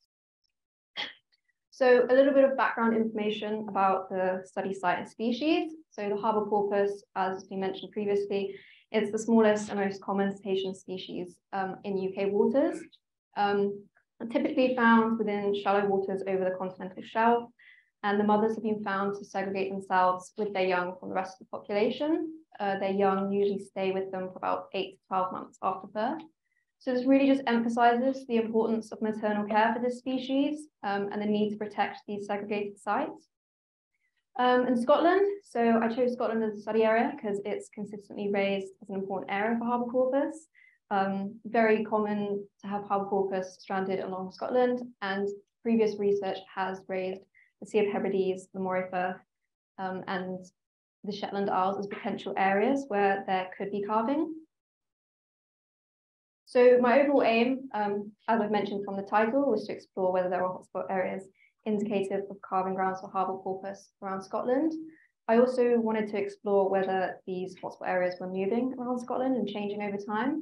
And then I was looking at how these distributions interacted with already existing marine protected areas and what this means for conservation. So this figure here just shows you the current areas of protection around Scotland. So in the purple, you have the special areas of protection with marine components. In the blue, you have the special areas of conservation with marine components in Scotland. In the red, UK offshore MPAs, and in the green, you have MPAs in Scotland. So this is what the figure I was using to compare my results to throughout the study. So the first half of my data was Stranding, collected by SMASS from 1992 to 2020. I used the body length of the stranded individuals as a proxy to determine their age. So looking at previous research into life history, I was able to group them into special age classes. Because I was just looking at the calving grounds, I just used the neonates. So this is the newborns, calves, pregnant females, and other. In this other category, it was the individuals that are still of like reproductive importance. So those are stranded and they'd shown recent signs of abortion or recent signs of lactation or recent signs of calving themselves. And then for the data analysis, the density and distribution was mapped on QGIS, and all statistical analysis was done in R. For the second half of my data, this was observational data collected by volunteers and staff at WDC as part of their short program from 2011 and 2021. Because it was observational data, and as you can imagine, it's hard to spot neonates and newborns, and also it's hard from a distance to tell if an individual is pregnant or not. The sightings data was just made up of those calf individuals. And then to make sure there was consistent effort, all sightings were corrected for the watch effort. So this was the amount of time that the observers were spending on the shore looking for the individuals. And just those the calves sighted were from May to November. This was to make up the summer skew seen within the calving period. And similarly with the strandings, the analysis was mapped on QGIS and done in R. So for the first half of my results, the calf strandings, it came back that there was a significant difference between the number of calf strandings between coastal regions. As you can see, the mean number of calves stranded per year on the y-axis against coastal region. The highest rate of calf strandings was in the east. Currently, where they were stranding in the east, there actually isn't any protected area, whereas in the Moray Firth, where they're stranding the second highest, this is a significant protected area for bottlenose dolphins. So this also raises this area as an important area for harbour porpoise as well as bottlenose dolphins. And then the southeast and southwest were also important for calf strandings. So this figure here is just, each map is a 7-year period. It's showing you how the distribution of calf strandings has changed over time. And as you can see with the calf strandings, they kind of remain fairly in the same place over time. And analysis actually came back that they weren't changing over time. For the neonates, different regions were raised as an important area. So for the southwest, we have significantly high rates of neonate stranding. And even though there is a small area of protection just south of the Isle of Arran, lots of the Firth, Clyde and southwest, there isn't any protection. But again, the east and the Moray Firth also seem to be an important area where we are finding neonate stranding. Differently this time, with the neonate stranding over time, you can see there's more of a southerly shift between 2006 to 2020. And actually my analysis came back showing that there was an increase over time in the neonate strandings within the southwest and southeast. So the yellow line is the increase in the southeast region, and the grey is the increase in neonate strandings in the southwest. This is kind of hard to interpret because obviously with strandings, they're deceased individuals. So this doesn't really give us an indication of what is going on, because if the population is increasing and we're having an increase in strandings, it could just mean that there's more of them there to strand. But if the population is remaining stable and obviously we're having an increase in strandings, this has negative implications. So I just put this figure in here, and it just shows you the mean number of strandings for each age category. And it just highlights the importance of the southwest region also for the occurrence of pregnant strandings and the class other strandings. So onto the second half of my results. So this figure is just mapping the shorewatch sites. And as you can see, there's consistent cover of shorewatch sites across Scotland, apart from just south of the Isle of Mull, this bit here. And in the southwest, there were no shorewatch sites, which is important because, as I just mentioned, the southwest seemed to be quite an important area where we're having a lot of these strandings. So there's a little bit of a data gap here.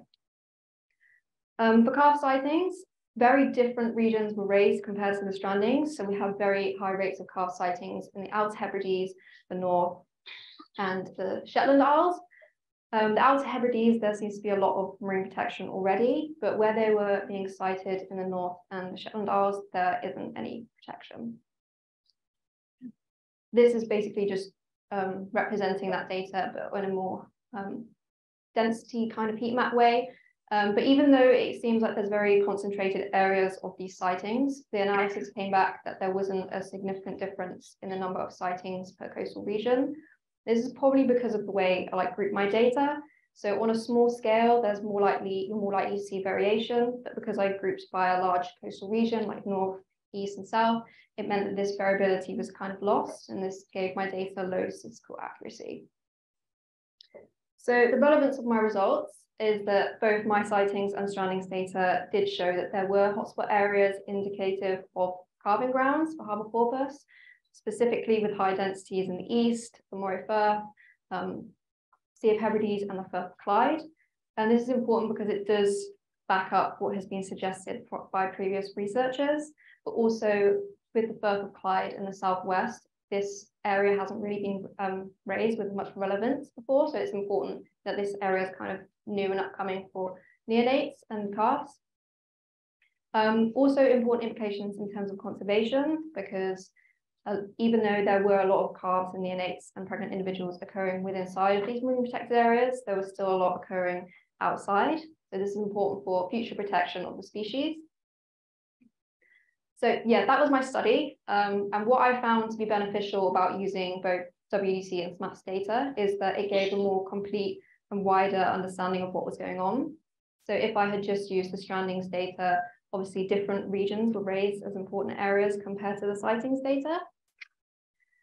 So it helps to complete data gaps. So with the shore watch sites missing in the southwest, if I had collaborated with a further organization or potentially had more sightings within this area, this data gap could have been filled. It reduces the population bias. So by just using Stranding's data, there's a bias for the age and the sex composition of the population that is unhealthy, whereas with sightings, you're more likely to observe the larger and more bold individuals. So having both of them together just kind of minimizes this bias. And by modeling them together, this creates a high statistical accuracy. The only kind of difficult thing about using collaborative data is that obviously two different data sets, there's different survey efforts and different timelines. This means that you're working with different units and can be quite hard for comparative analysis. But in my opinion, I do think it's super beneficial overall to use collaborative data. It means you get a more complete understanding of what is going on with the population and you're more likely to withdraw accurate conclusions. Thank you.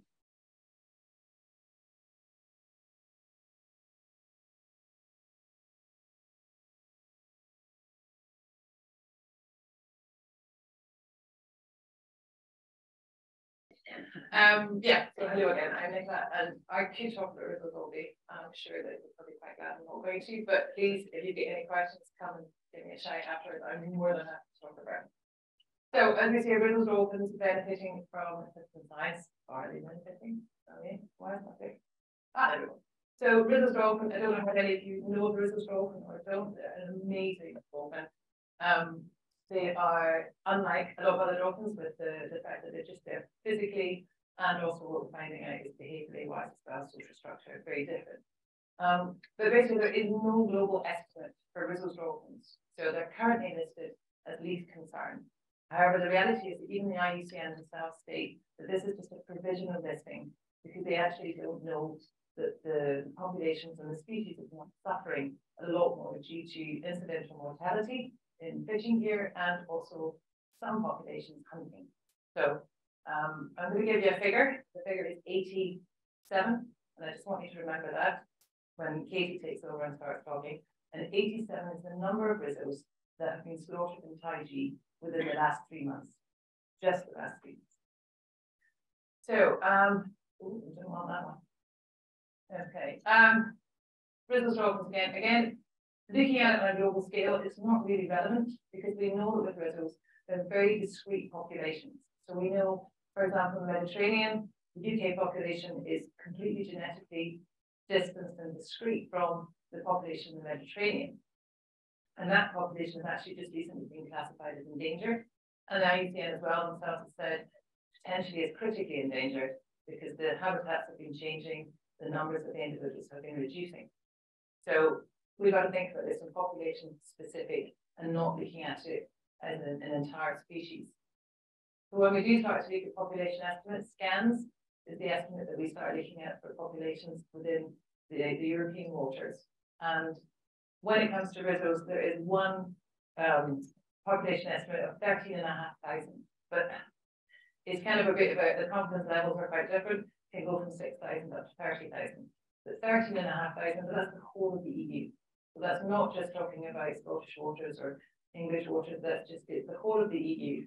And there are no specific numbers for the UK. or for Scotland. The most important thing is there are no information on trends. So we don't know whether they're increasing or decreasing. So that's really not very good.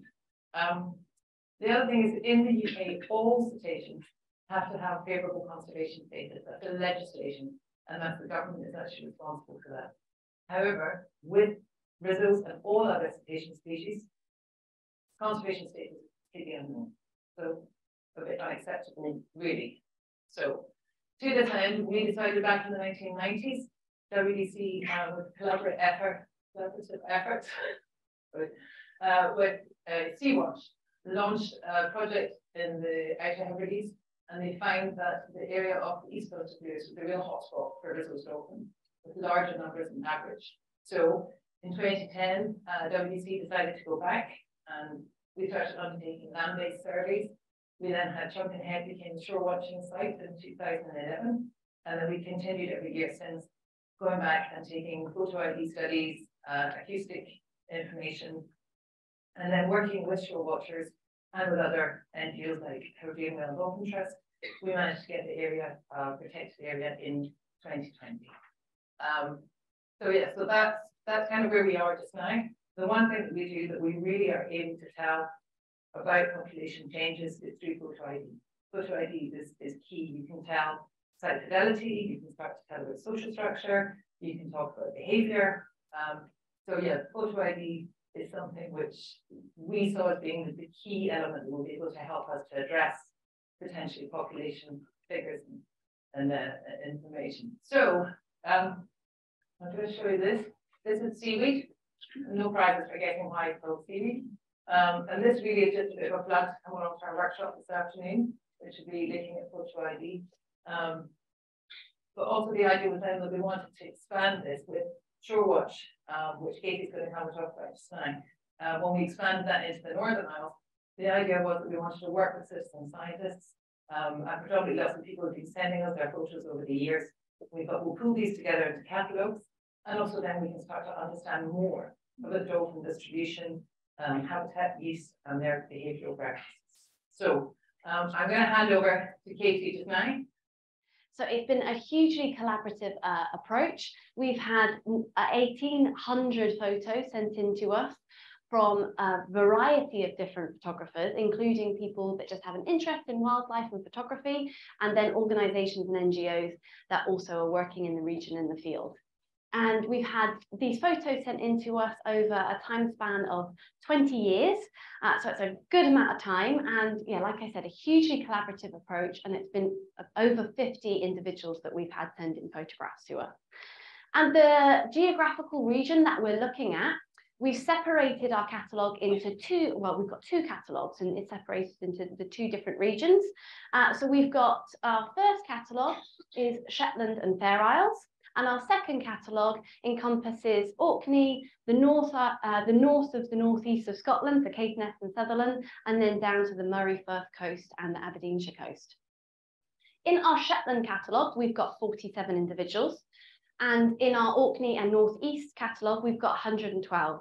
So that brings me back to what Nicola was saying about the number of individuals that have been wiped out. What was it, 87? So that's almost half of these individuals that we've got here. So, and that's just in 3 months. So that can wipe out an entire region of individuals.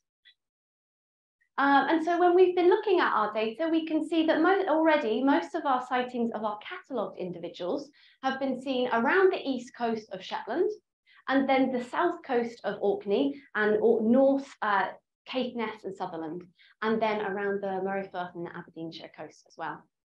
And so let's have a look at some of our individual dolphins that we have catalogued. So meet Arrow. So Arrow was first seen in 2014, and you can see by the dorsal fin of Arrow, there's a really distinctive marking there, which allows for easy reciting and remarking, cataloguing. So seen in 2014 by Colin Bird at Strathie Point. And then again in 2016 and 2018, again in Strathie Point, so we're already seeing that this dolphin likes to hang out in Strathie, was photographed by Karen Munro. And you can see now on these pictures, the top picture is the left-hand side of the dorsal fin, if I've got my left and right correct, and the bottom is the right side. So we can now catalogue that individual from both sides of photographs that we get of the dorsal fin. We saw Arrow again in 2018 from Richard Bailey and Chloe Robinson at John O'Groats. And this was actually part of Orca Week, when everybody was hoping to see some orca, and I was there too. And we spotted Risso's dolphins, but I think Risso's dolphins are just as cool as orcas. So it was really exciting to see these guys. And we got to catalogue Arrow again. And you can see this picture is slightly poorer quality than the other images that we just looked at. But because Arrow has such a distinct dorsal fin, we can recite him time and time again, or them.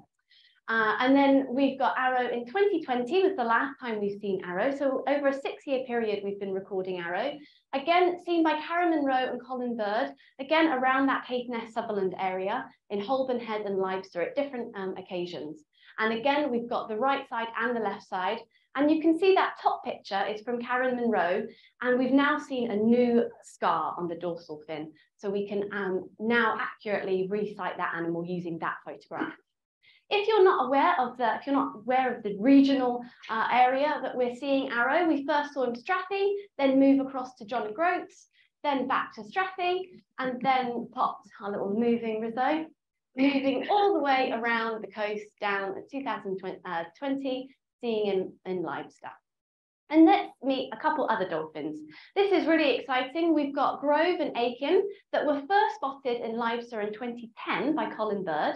And at this point, we didn't actually add it into our catalogue because they didn't have a hugely distinctive dorsal fin. But then when looking at our Shetland catalogue and looking at the photos there, we spotted Aiken and Grove again, 4 years later, and at least 200 kilometres away from where we first saw them. And both times we saw them together with a calf. And I'm already going to go over time, so I'll wrap up quickly. And so again, talking about what Nicola was saying, we can start using photo ID to understand how far these animals are going, where particular hotspots are, and also some social structure and individual associations that these animals are making.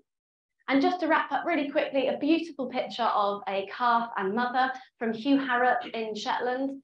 Again, just showing that with photo ID, we can look at calving areas as well and really pinpoint areas of importance for these dolphins. And which brings me on to the fact that we have got a publication in press at the moment. Again, a hugely collaborative approach, working with lots of different organisations and the photographers on our paper. And we'd like to say a massive thank you to our photographers that have sent photos in and the groups that we've worked with. And as a team, we will be doing a workshop later. So please come and ask us any more questions and actually have a look at our catalogues in the flesh. Thank you very much.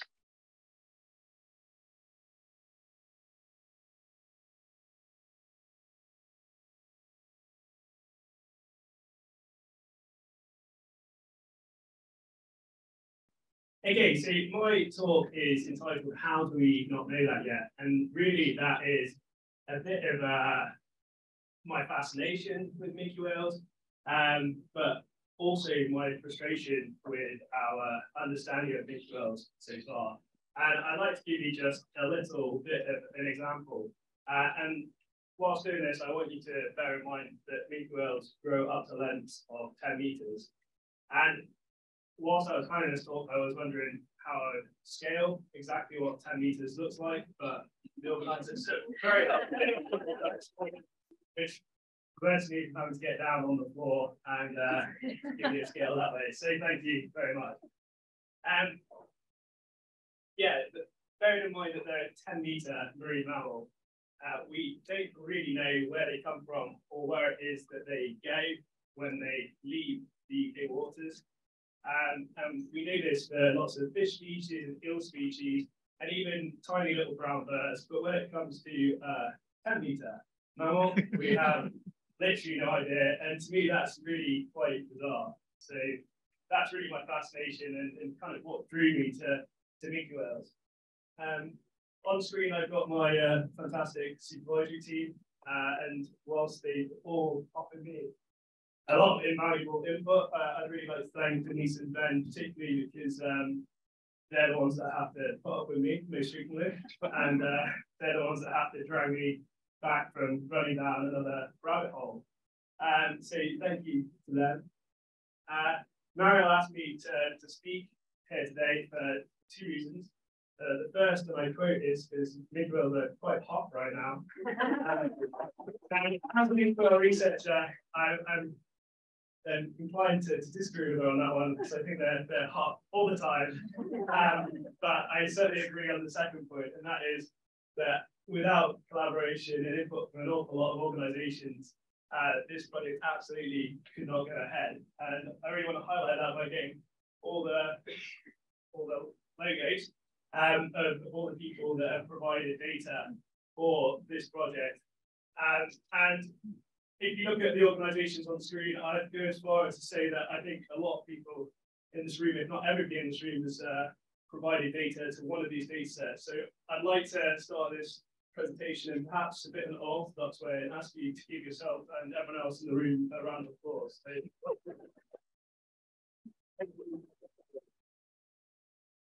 Okay, so my research really is all about mink whales on the west coast and trying to add information for this new Sea of Hebrides MPA. So what is it that we need to know when we're talking about conserving a species?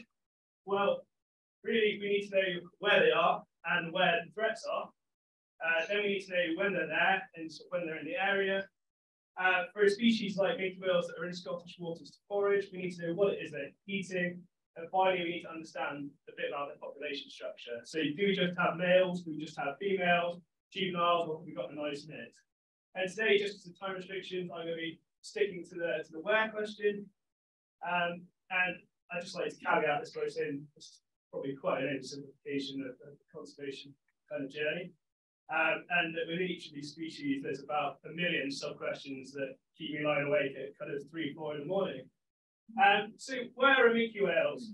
Well, to answer this question, I've got an amazing data set from the Whale and Dolphin Trust. And it stretches from 2002 to 2019. And it's got more than 100,000 kilometers of survey effort, which to put into perspective is like them sailing around the world 2.5 times.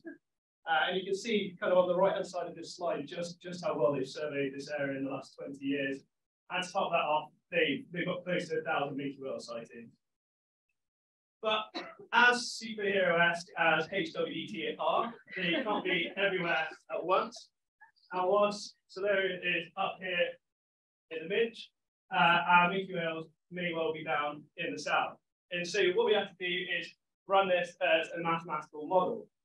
Now, in my experience, when I say the term mathematical model or species distribution model, or habitat suitability model, one of two things seems to happen. Either half the room just glazes over, or the other half of the room kind of tends to go into a bit of an internal frenzy of the panic.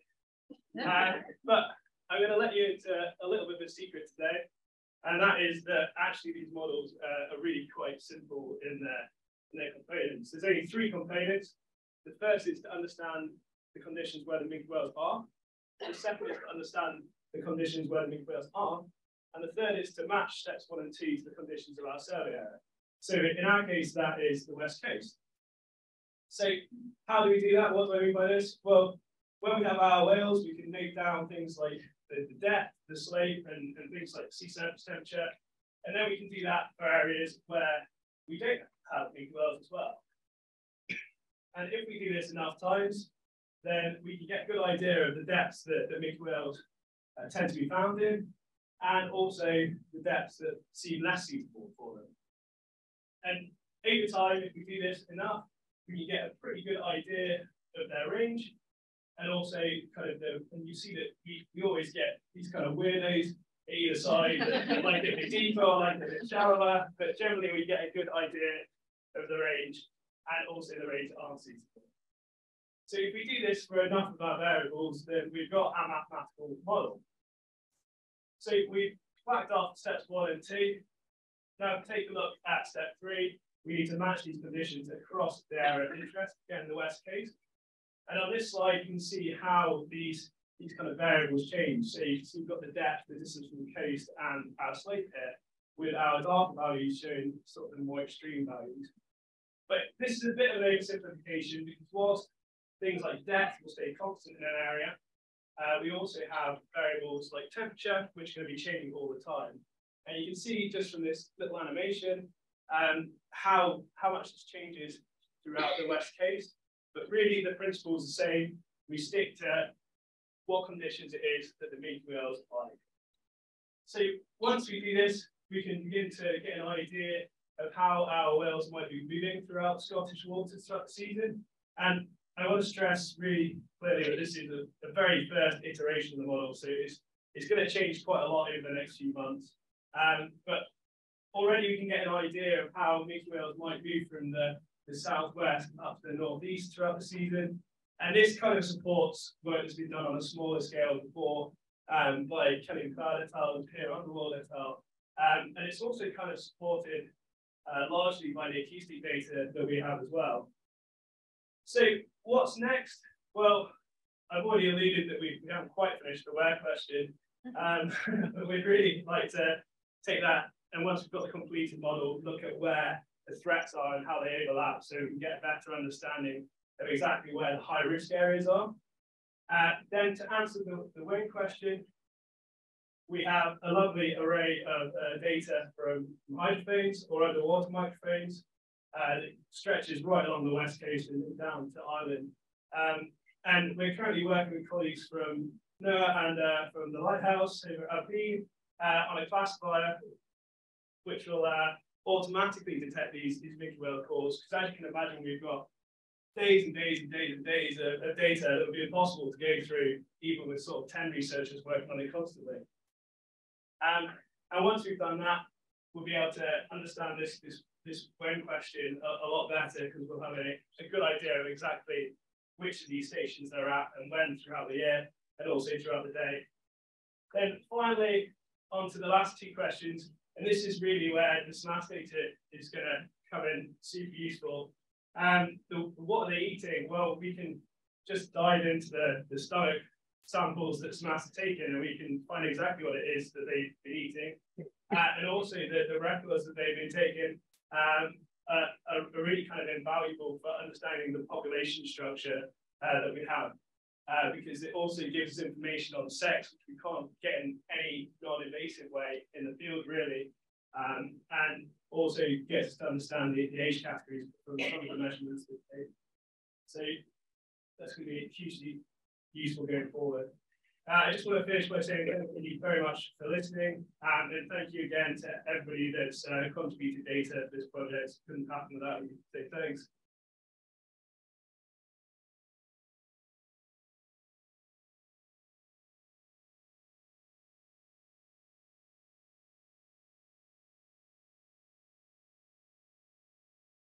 Well, we'll start with a very big shout out to all the Shorewatch volunteers, because that shout out from the Minister was about this project that I'm going to show you about now, and none of this would have happened without WDC Shorewatch. So this is a very big thank you to every single person in this room and online who's helped collect data and been involved with this project. Like Chris was saying earlier, this is work that gets noticed by the government and that's important and that's contributing to policy and change and protecting all the species that we're here to hear about and that we love. So yeah, really excited to share with you what we've been up to, watching from all the shores around Scotland. But yeah, big thank you to all. This is our data. This is not just my PhD whatsoever. So I'm going to talk to you about the Scottish Vessel Project, if you've not heard of it before.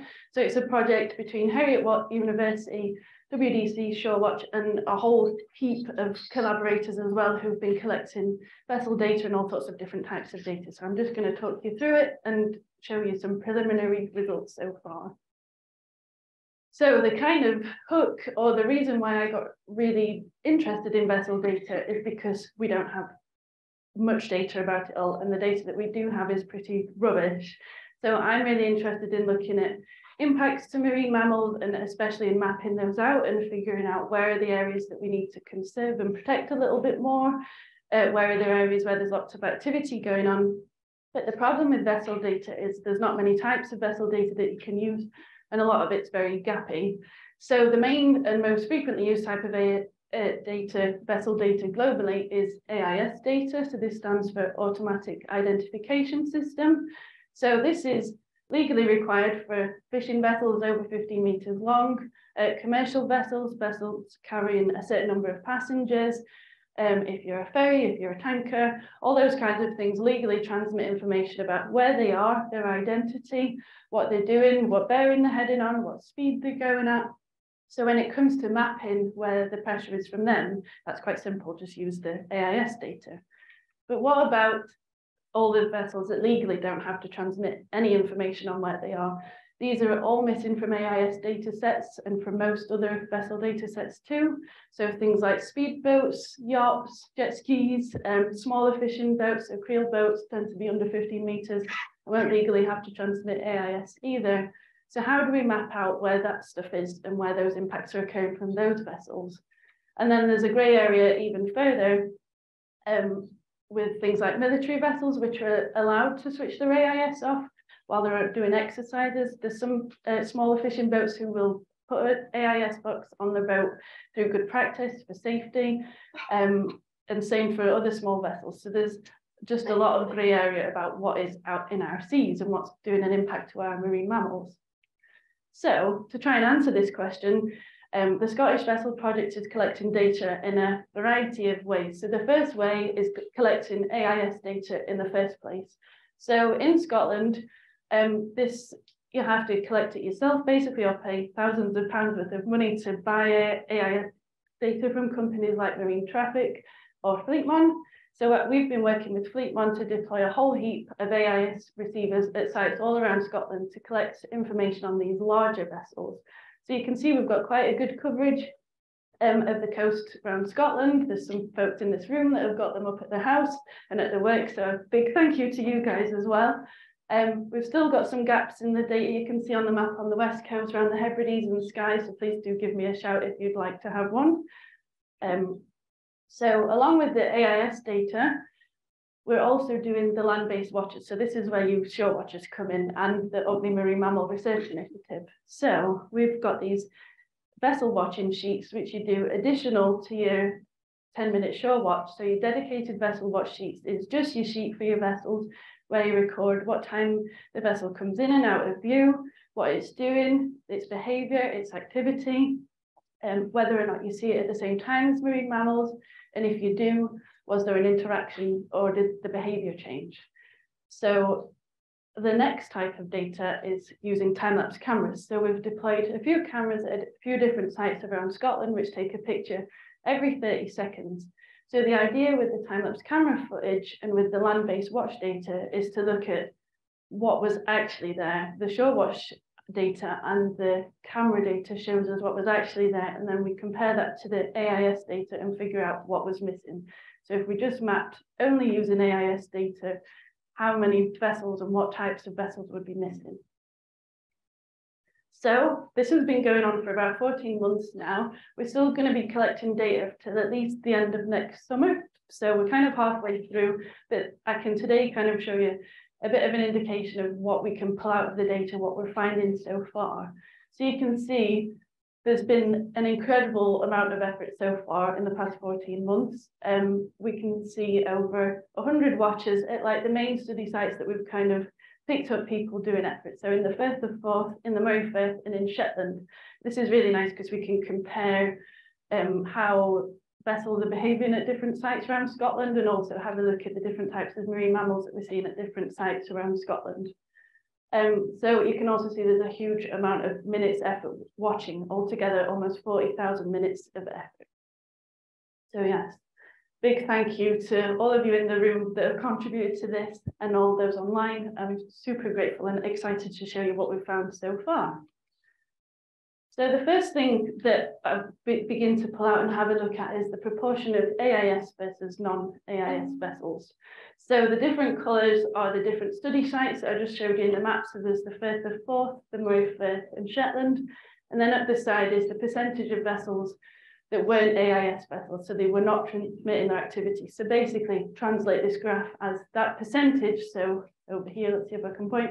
That's 67% of the vessels seen on average in February in Shetland were not transmitting AIS.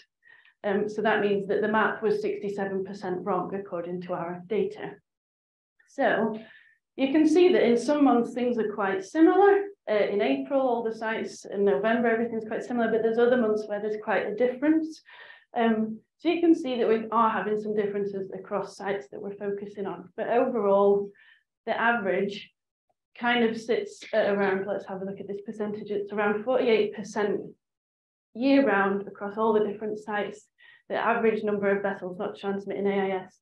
And the important thing to take from this too is that this never gets down to zero. So that means AIS data is never accurate. So it means that all our vessel data that we use for things like collision risk, for modeling underwater noise from vessels, for any of those impacts where we're saying how risky things are to marine mammals, we're only using this data. And all this effort from Shorewatch has showed us that it's 48% wrong. We're maybe underestimating risk by a huge amount. So yeah, big implications for what we're finding from Shorewatch. So big thank you again. But now onto the marine mammal bit, the bit that we're all here for, not the vessel stuff. So we've also been recording how many times we see marine mammals at the same time as vessels, and whether there's or not there's been any interactions, and if it has, what type of interactions were they. So you can see I've split it up again by study sites, and then so we've got a little donut for each study site. So this is the percent of vessel watchers with no marine mammal sightings. So this is the amount of times, percentages proportional for each site that we've stood out and just seen vessels and not seen any marine mammals. So there's only been vessels out there at sea. So quite a regular occurrence in Shetland and in the Firth of Forth to do a watch and not see any marine mammals. Seems like you see them lots more in the Moray Firth. Now the donut shows the percent of time vessel watchers that where we saw marine mammals, but there was no interaction. So maybe the marine mammals were really far away, or maybe they were close, but the marine mammal's behavior didn't change, or there was no interaction. So you can see that we're seeing marine mammals quite regularly in the Firth of Forth and Shetland without an interaction, and the same for Moray Firth, about a third of the time. And then this bit is the bit that's, I guess, important for thinking about implications for marine mammals. This is the percent of vessel watchers with marine mammals where there was an interaction. So this is maybe they went to bow ride, maybe they went to, maybe the boat went to them and the behavior changed in some way. So these are the ones where the behavior is changing because of the vessels. So you can see 1 in 5 vessel watchers that's done in the Moray Firth has some type of interaction with vessels and marine mammals. So this is really quite different to up in Shetland and in the Firth of Forth, where an interaction rates are much lower. So what we can take from this is that perhaps we need to focus some effort, some time in working more in the Moray Firth on about behaviour around marine mammals in boats. I know there's already a lot of work on it there already, but this just adds to the weight of evidence that this needs to carry on going.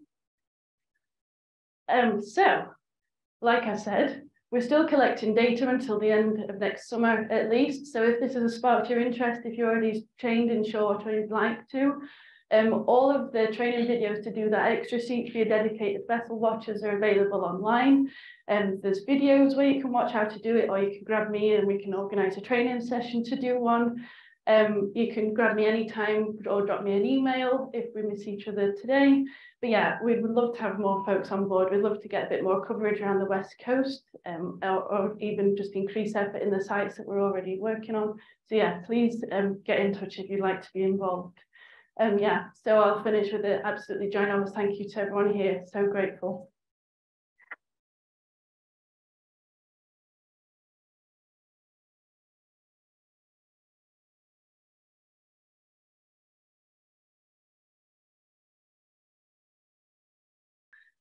Awesome. So hello, everyone. My name is Virginia, and I've been tasked with a bit of an effort today and give you a presentation about our recent and current work at the Lighthouse Full Station. And I really want to start by introducing the team I'm part of, because all the work I'm going to present you to do it today wouldn't be possible for each one of this person and a lot of our collaborators through time, but you'll get a chance to meet them throughout the presentations.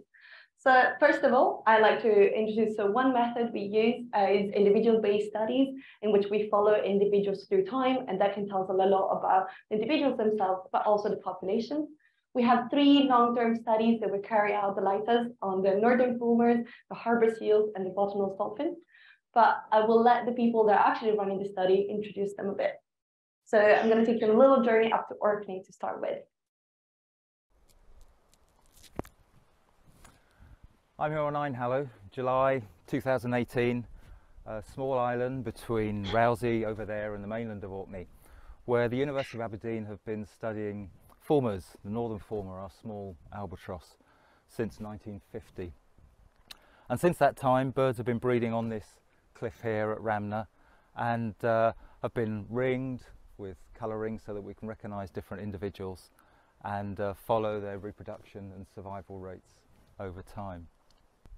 One of the key aims of projects like this fulmar study and the work that we do on the dolphins and the seals in the Moray Firth is to try and understand how these wildlife populations are responding to environmental variation. And that might be year-to-year variation as a result of changes in weather or fish stocks, or longer-term changes as a result of climate change or ocean climate change. And one of the ways we've been doing this is to follow individuals in these populations, so that we're not just looking at overall changes in the numbers, but looking at how different individuals with different strategies cope under different environmental conditions. I don't know why it stopped. I'm sorry. Anyway, just Paul was finishing to introduce the fulmar study, and now that was Professor Paul Thompson, the director of the lighters, and now to introduce the harbour seals, I'm going to take you on a short seal survey trip up at Lockfleet with my colleague Rebecca Hewitt.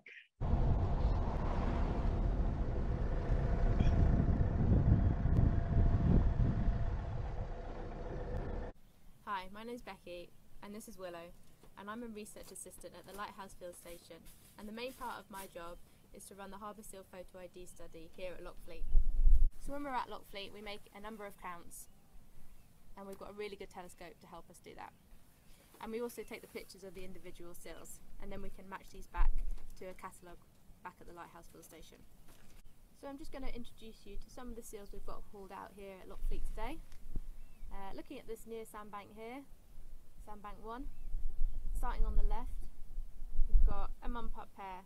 So on the left here we've got a pup, quite a fat, healthy looking pup, and just putting her head up there on the right was her mum, which is number 269.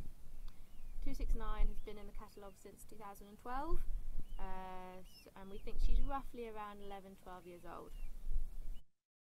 So I really hope you were able to hear bits of that. But as an example of the seals that you just saw in Becky's video, this is another seal, so this is number 42. And thanks to the amazing work of collecting photo ID data, we're able to follow individuals such as this one from 2006 and collect information on them when we see them, and also when they're having pups. And very similar to this slide, you're probably very familiar with the work of Barbara Cheney at the Lighters, but we also do have a bottlenose dolphins photo ID study, and with some individuals that have been seeing since the 1989. And one of the great value of this long-term study is that we can follow individuals, see when they're having calves, and now we see some of these calves having calves themselves. But very recently, Barbara, on top of taking pictures of dorsal fins, we're moving now and taking pictures from above, as this can tell us, for example, a lot more about the pregnancy status of the dolphins.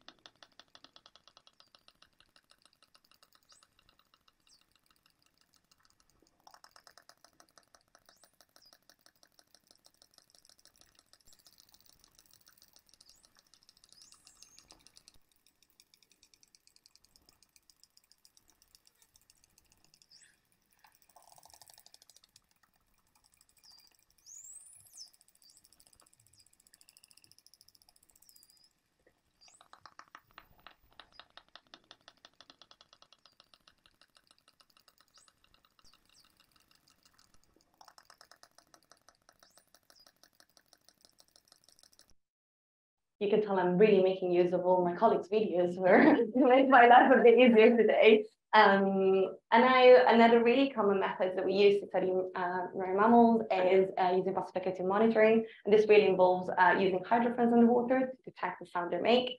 We use two main devices, one of which is a CPOD, which is a cetacean collocation click detector. And this is really useful to study the occurrence and foraging behavior of bottlenose dolphins and arbor porpoises. But we also use sound traps, and these are broadband sound recorder, which means we actually really get audio from that then we can extract a lot of information from, such as animal vocalization, but also natural and anthropogenic noise. To give you some examples of how we've been using this is the work of Isla Graham, where she studied the responses of arbor porpoises to offshore developments, in particularly piling using CPODs. For example, she found that harbor porpoises were responding at a much shorter distance, and also that decreased over time. Another example, this case, the work of Odbina Malagal, she looked at the responses of arbor porpoises to vessel intensity. So this is a map of some of the AIS work that Emily just talked about in the Moray Firth. And she, for example, showed that the occurrence of arbor porpoise and their foraging behavior decreased as this vessel intensity increased. And now to work more about some examples with the sound traps. So I've been using as well sound traps to study dolphin vocalization. So some of the vocalization we can study are, for example, whistles. They're generally used for social and as communication calls. If you have never heard the whistle.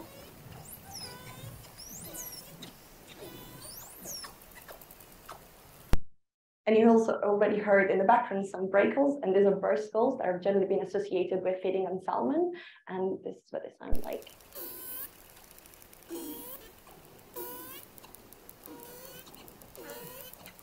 As where it is a dolphin, and you probably can guess why it's called a breakle now.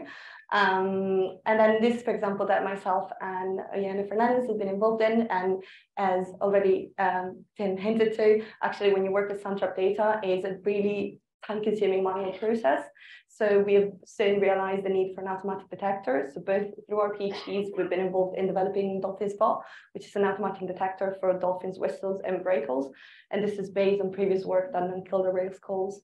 And just to give you a rough idea, to process roughly 63 hours of audio, it would take 63 hours of a person doing it manually, but it only takes 42 minutes if you do it with an AI. And now, as Tim already gave it away, but we are collaborating with colleagues here in the UK at SMASS, but also across the water in the States with NOAA. And we're working now towards an automatic detector for Milky Way calls, which hopefully is going to tell us a lot more about these species around the Scottish waters. And then finally, I promised the last video, but this is just a short introduction of a multi-institutional program that a lot of the people in the rooms are also involved in, which is called Prepared, that we've just joined.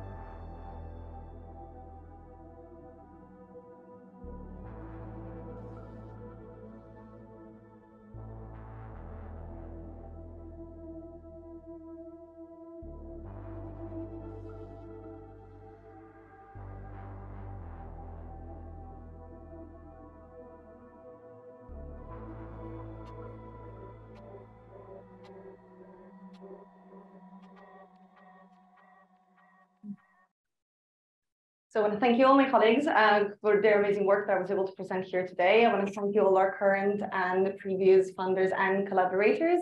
And of course, I want to thank you all of you for your attention today. Thank you.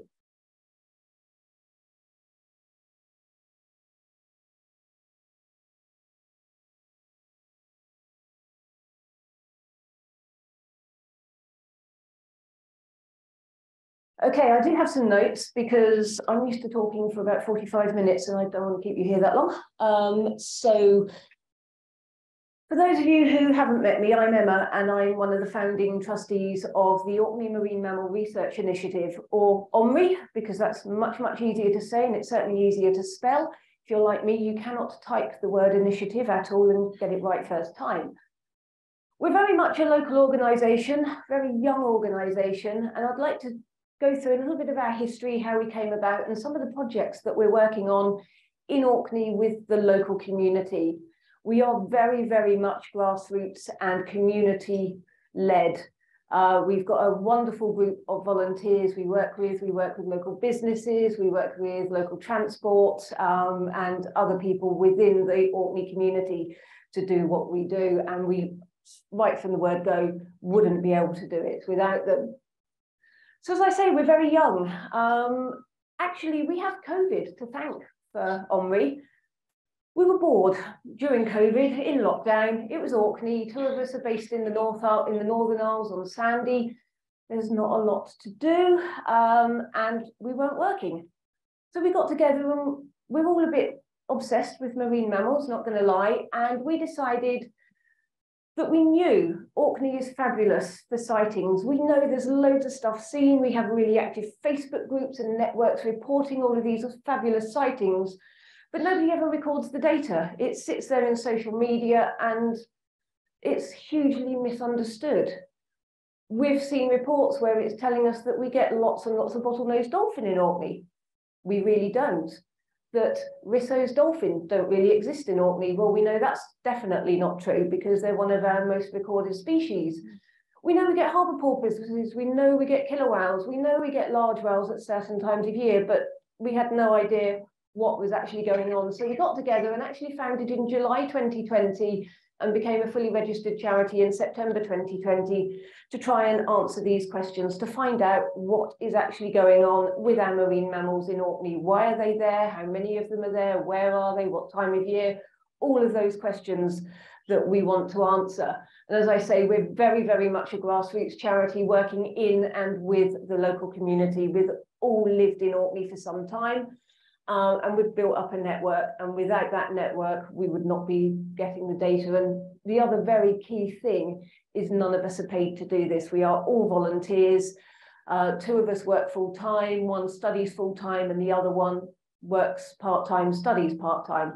And then we run on top of that. So it's the old age-old thing. If you're busy, you'll say yes to keep doing stuff.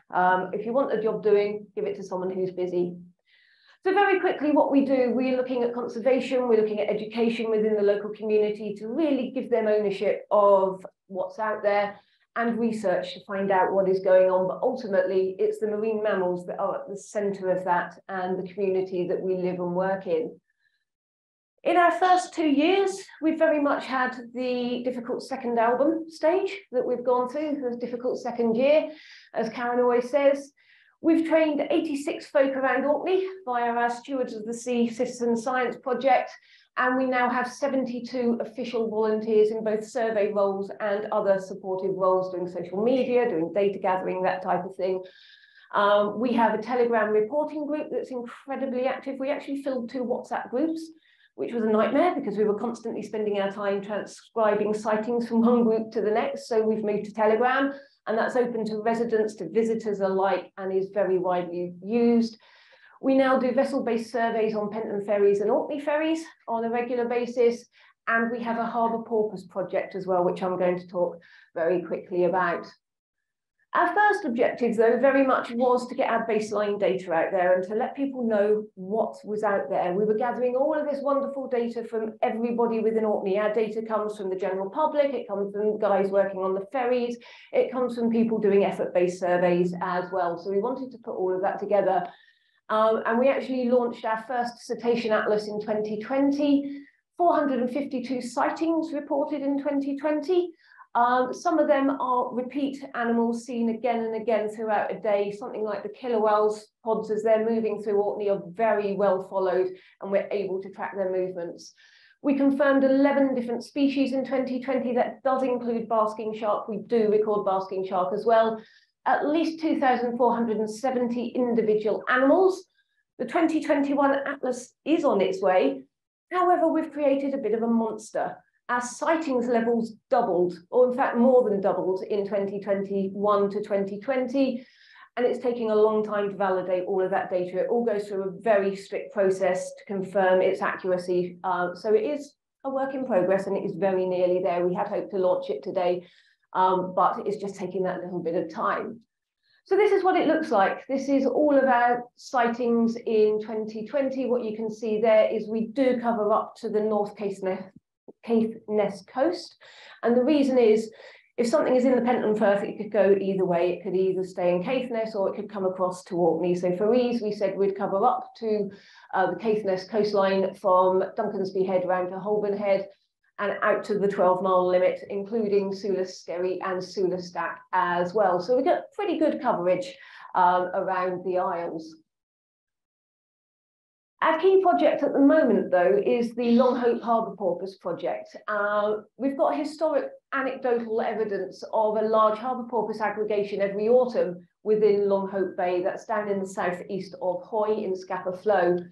But nobody knows why they're there. We know every year that everyone goes, oh, there's loads of porpoises in Longhope again. But why? So we decided this year we're actually going to go and find out what these animals are doing there. Anecdotally, we think this is the largest harbour porpoise gathering in the UK. It is huge and it is in a really tiny area and it goes on for about 3 months. So this year we did a 6-week pilot project using volunteers in September and October, and over the next 2 years we've got 3-month surveys planned as well. So very, very exciting stuff. This year, 6 weeks land-based and vessel-based. We had 137 volunteer hours on land and 40 hours vessel-based. We've got approximately 1,000 photo ID photos to go through from just 6 weeks. So you can guess what I'm doing this winter. And our highest day count was around 200 porpoises in that very small area. However, we have anecdotal evidence from this year that that number is possibly double that, if not more. It's a tiny area. What on earth are all of these porpoises doing there? And there's quite a few calves there, there's juveniles, there's adults, there's mating behaviour being seen, there's feeding behaviour being seen. These porpoises are also mugging vessels. They are coming in and interacting with vessels. Porpoises don't do that, but we've got video evidence of them doing it. So very exciting. And hopefully at some point I'll be able to talk to you a lot more about what is going on in Longhope. And if you've got any questions or you want to get involved, do come and see us and have a chat about it. But the key for today is collaboration. And what I really want to get across is we could not do this work without the help of so many people. Our volunteer citizen scientists who are out there in quite literally all weathers. It rained every single survey day for them. Twice a week they were out. You could guarantee that was the days it was going to rain.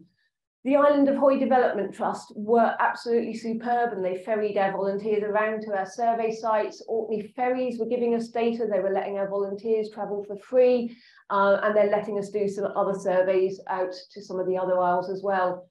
Orkney Field Club and Orkney and Shetland Charters Dive Company, which are doing a lot of the vessel-based work for us. So it's been a huge collaborative project. And very exciting, and it is getting bigger and bigger, and we're involving more and more people. So again, if you're someone who wants to get involved, please do let us know. Our volunteers have nicknamed themselves the Porpoise Posse, and they were absolutely superb, all local Orcadians and incomers to the Orkney Islands. Yeah, absolutely brilliant. They were wonderful, wonderful. But this really puts it into the wider context as well. We're working with Orkney residents across all of the Isles.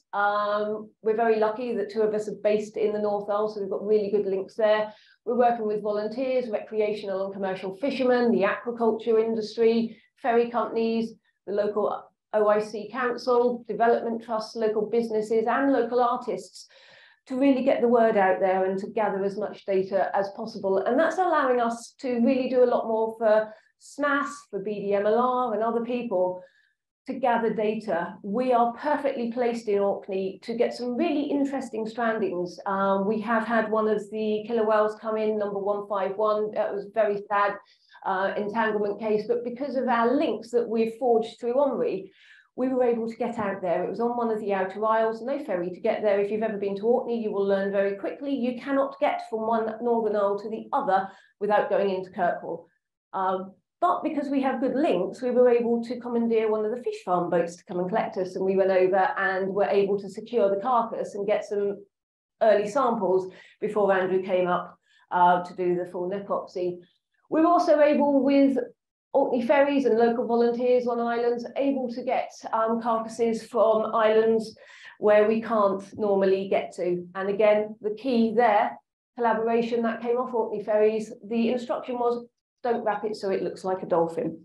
They did a wonderful job. Nobody would ever have guessed what it was. So the key take home here is collaboration. We work with all of these wonderful organisations, these businesses. A lot of them are Orkney based, but also from the wider field. And that really allows us to do what we do. And we couldn't do it without them. However, I really must finish with a huge thank you to all of our volunteers. They're the ones who are out there gathering the data, reporting sightings to us, and so on. It takes a lot of hard work to watch for cetaceans in Orkney because of the weather, but you do it. And if there's anyone out there on Zoom watching, thank you very much. Thank you.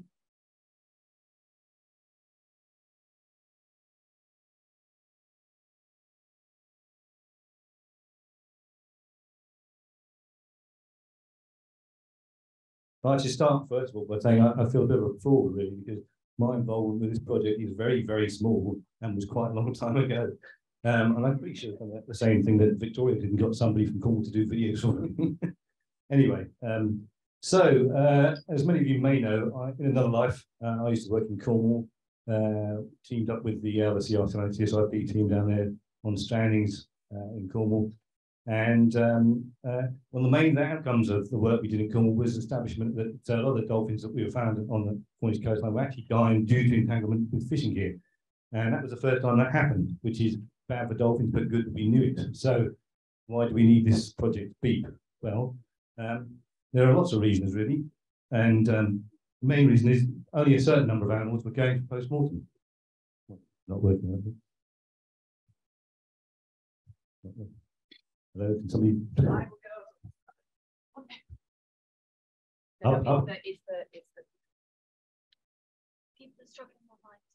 Okay, sorry. Better? Anyway, yes, so why do we need BEEP? Well, only a certain number of animals were coming post-mortem, and there are many reasons for that. There are decomposition reasons for animals that were too decomposed to get to post-mortem, or that were too difficult to get to. So those animals were being missed, despite the in addition to that, was also those animals that weren't making it to shore. So there was a big discrepancy in animals that we could actually diagnose as being vital. And on top of that, we had a nice review in 2005 that, well, I think someone will remember that we cut the number of animals we could examine at post-mortem, which is just 100 the entire UK, which didn't help much. And I used to work for what is now the APHA, which is the Animal Plant Health Agency, as it's known now. And my input was really very small, was to provide photographs of animals that had lesions that were due to entanglement, and animals that weren't, lesions that weren't due to bycatch, that could perhaps misidentified as such. And this was all sort of cobbled together and was presented firstly at the ECS in 2007 at San Sebastian. So who was behind it? It certainly wasn't us, certainly wasn't me, but it was the Cornwall Wildlife Trust. And this is just a slide that shows you really the degree of the problem we have in the southwest. As you can see, that this is our porpoise bycatch cases, but as you can see in Cornwall, we really had a major problem there. And this is just animals that went for post-mortem, not animals that were left on the beach. So we really did need to get a handle on what was going on. And I must admit, when the project was first mooted, I hate to say against it, not because I thought it was a bad idea, but I was worried about doing funding. In that if people were doing it free of charge and just volunteers on the coast doing it for nothing, that they may cut off funding and we wouldn't actually be able to do any post-mortem. But as the folk that actually designed the project pointed out to me, it didn't do post-mortem, not instead of post-mortems. So who was it? Who was it that designed it. Well, these are the people with it behind it. Any of you that work in the acoustics will recognise the podfather here, Dr. Nick Dragenza. But additional to that, it was Jan and Jeff Loveridge who really driving the project, and Ruth Williams and Tom Hardy, not that Tom Hardy, the other Tom Hardy, were also instrumental in getting the project off the ground and getting it running. So, I mean, we were just really, our involvement was fairly limited. It was limited to really the provision of photographs, and then getting the volunteers to go and have a look, and then seeing whether they could identify the regions that were consistent with being brought by. So, typical lesions like eviscerations, where animals have been cut to try and sink them, and then more delicate, discrete lesions such as the net marks over the surface of the body, certain injuries, and bloodshot eyes, right the way to the fairly easy to identify cases which are entangled in nets. And so we provided those, and we provided lesions which can perhaps be misconstrued as being due to bycatch.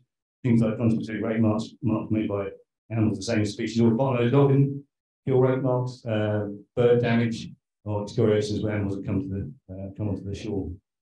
And that's really what I'm going to leave this with you. I'm going to hand it over to Nikki, who will tell you all about how the project has progressed and where it's got to now and the future of it. Right, can you guys hear me? Yeah, I can hear myself anyway. So I got involved in the Marine Strandings Network and BEEP in 2013, where the Wildlife Trust kind of took over. Jan and Jeff Loveridge decided to, after 10 years of incredible work, decided to step back, and they handed over the project as pretty much as it is now. So we've got a dedicated training program for volunteers, not just to go onto the beach, but also to man the hotline. And that's, we say 24 hours, we ask not to really be 24 hours. And then the volunteers on the beach to go down and take a set of photographs. So rather than relying on them in the cold and the wet and the wind and with the sand and everything like that to identify these features, just take the photographs, and then we can examine these photographs in the comfort of an office, zoom in and out, take your time and properly evidence it. And that's kind of what I did. I was under the mentorship of mostly Jan, but also Jeff and another volunteer that they had doing it for years. So they taught me how to do this, and the learning is massive, and it's constantly learning.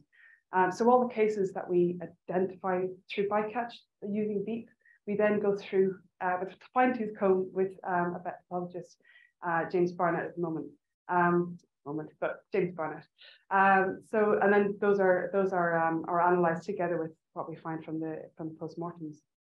So as I said, it is collaborative with postmortem information. It's just adding additional information on top of that.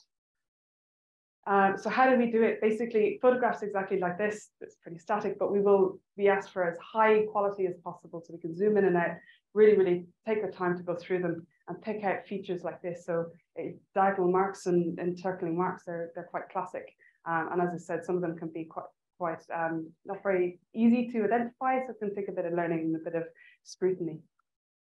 And what we're finding is that BEEP, the proportion of cases attributed to bycatch using BEEP is in and around what we're finding with postmortem, maybe about 5 or 10% difference, if that makes sense. But consistently throughout in the southwest, bycatch is looking at about 25 to 30% of the cases that we get wash up can be attributed to bycatch. But the problem with BEEP is it's not scientifically recognised. The information that we find, the information that we publish on the annual reports doesn't go beyond Cornwall, or doesn't really go kind of into wider level stats. And this is why we've developed a program called the Dolphin Bycatch Project. It's a bit kind of fluffy, but the reason why we call it something like that was to try and encourage volunteers to engage with it. So the aim of the project basically is to kind of put BEEP through its paces, test whether or not it can actually be used to diagnose bycatch to a level of accuracy, and how we might actually improve the process and kind of systematically set up a framework that maybe other stranding networks could utilize. So this work kind of started in around 2016, 2017 with a small scale trial with the Cornwall Wildlife Trust, using 5 experts, so people who had been trained through many years to do this. So that included Nick Dragenza, Jan and Jeff Loveridge, myself and other key volunteers that we've trained up in the office, as well as 5 volunteers from the Stranding network itself. So they're used to seeing these animals on the beach and kind of knowing what to photograph. And these initial findings were about 80% accurate, which isn't too bad. And if we kind of know how inaccurate it is, we can use that 20% inaccuracy to kind of as a multiplier to kind of correct for. And the project was designed building on this 2017 trial, but expanding it out. So we actually built a website to try and encourage more volunteers to get involved. And through this website provided training, what to look out for, what not to look out for, things you can get confused with, and then asked volunteers to examine photographs from real stranding cases where we knew the cause of death. They didn't know the cause of death, and we asked them to identify what features they saw, encircling marks, amputations, that kind of thing, as well as asking them if they thought this animal had died from bycatch. And the aim of the project is to examine which external features are more important than others. Can trained volunteers actually diagnose bycatch using this process? And are there mechanisms that we can use to improve the accuracy, like kind of weighting? Okay, if it had encircling marks, that might be that's a bit more maybe reliable than little cuts on the lips, that kind of thing. So adding weightings to the features that we're seeing to improve the accuracy. So I'm in the middle of the stats and stuff. I'm not going to show you any graphs because I'm not ready yet, but some initial kind of indications that we're finding. So far we've had over 800 volunteers get involved. By 300 or so actually collected data and got to the stage where they were examining case photographs. And on average, each case was examined about 30 times. And we had 197 cases where we had detailed photographs of the animal on the beach, and we knew the actual cause of death from post-mortem results. We're treating post-mortem results as the kind of gold standards. That's the best we're going to know. That's kind of, if that's what it says, we're taking that as kind of gospel because it's the best we have. So where we asked volunteers whether they thought the animal was bycatch or not, we found that it actually wasn't a very good metric. Again, this is exactly what we found in 2017 as well, because it's an emotive thing. People are either overcautious because they don't want to miss things, or being too cautious and actually missing things. So basically we've decided that's not a very good metric. But if we use the same data, but just looking at what features we're seeing and trying to use those to assess whether the animal was bycatch or not. If we look at just the features, then we start to see something really interesting. We're starting to kind of see signals that actually we can diagnose bycatch. And even more strongly, we can discount bycatch. And obviously, as we're probably quite obvious, some features are better than others. And we're trying to understand kind of why this is, which ones are more important. And so maybe we can start to apply this weighting I was talking about. And then if we do, so we've kind of come up with a rudimentary weighting that we've used from our learning down in Cornwall.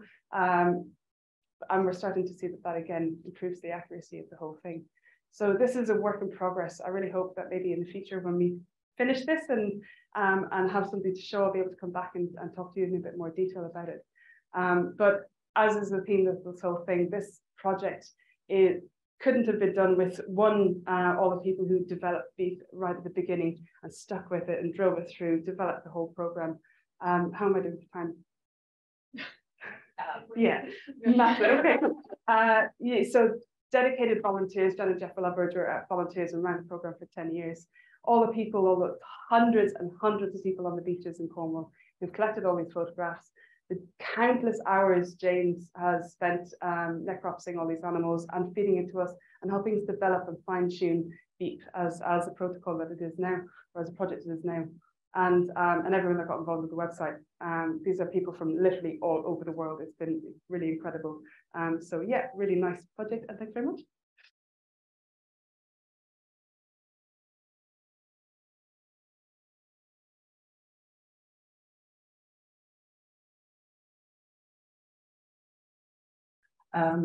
Yes, I'm Karen Hall. I'm in my day job, I'm a marine mammal advisor for Nature Scot, but probably quite obsessed, like a lot of people in this room. But also, if anything comes in to Shetland, then I'm generally first on the call.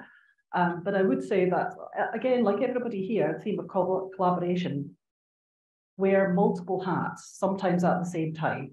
So I think everybody's aware of that, wear different hats. And today we're going to talk about Jack, the sperm whale, who decided to take up residency in Shetland in March this year, and the sort of collaborative process we needed to take to get this animal back out to sea. And it really couldn't be done without a huge raft of effort from everybody in Shetland.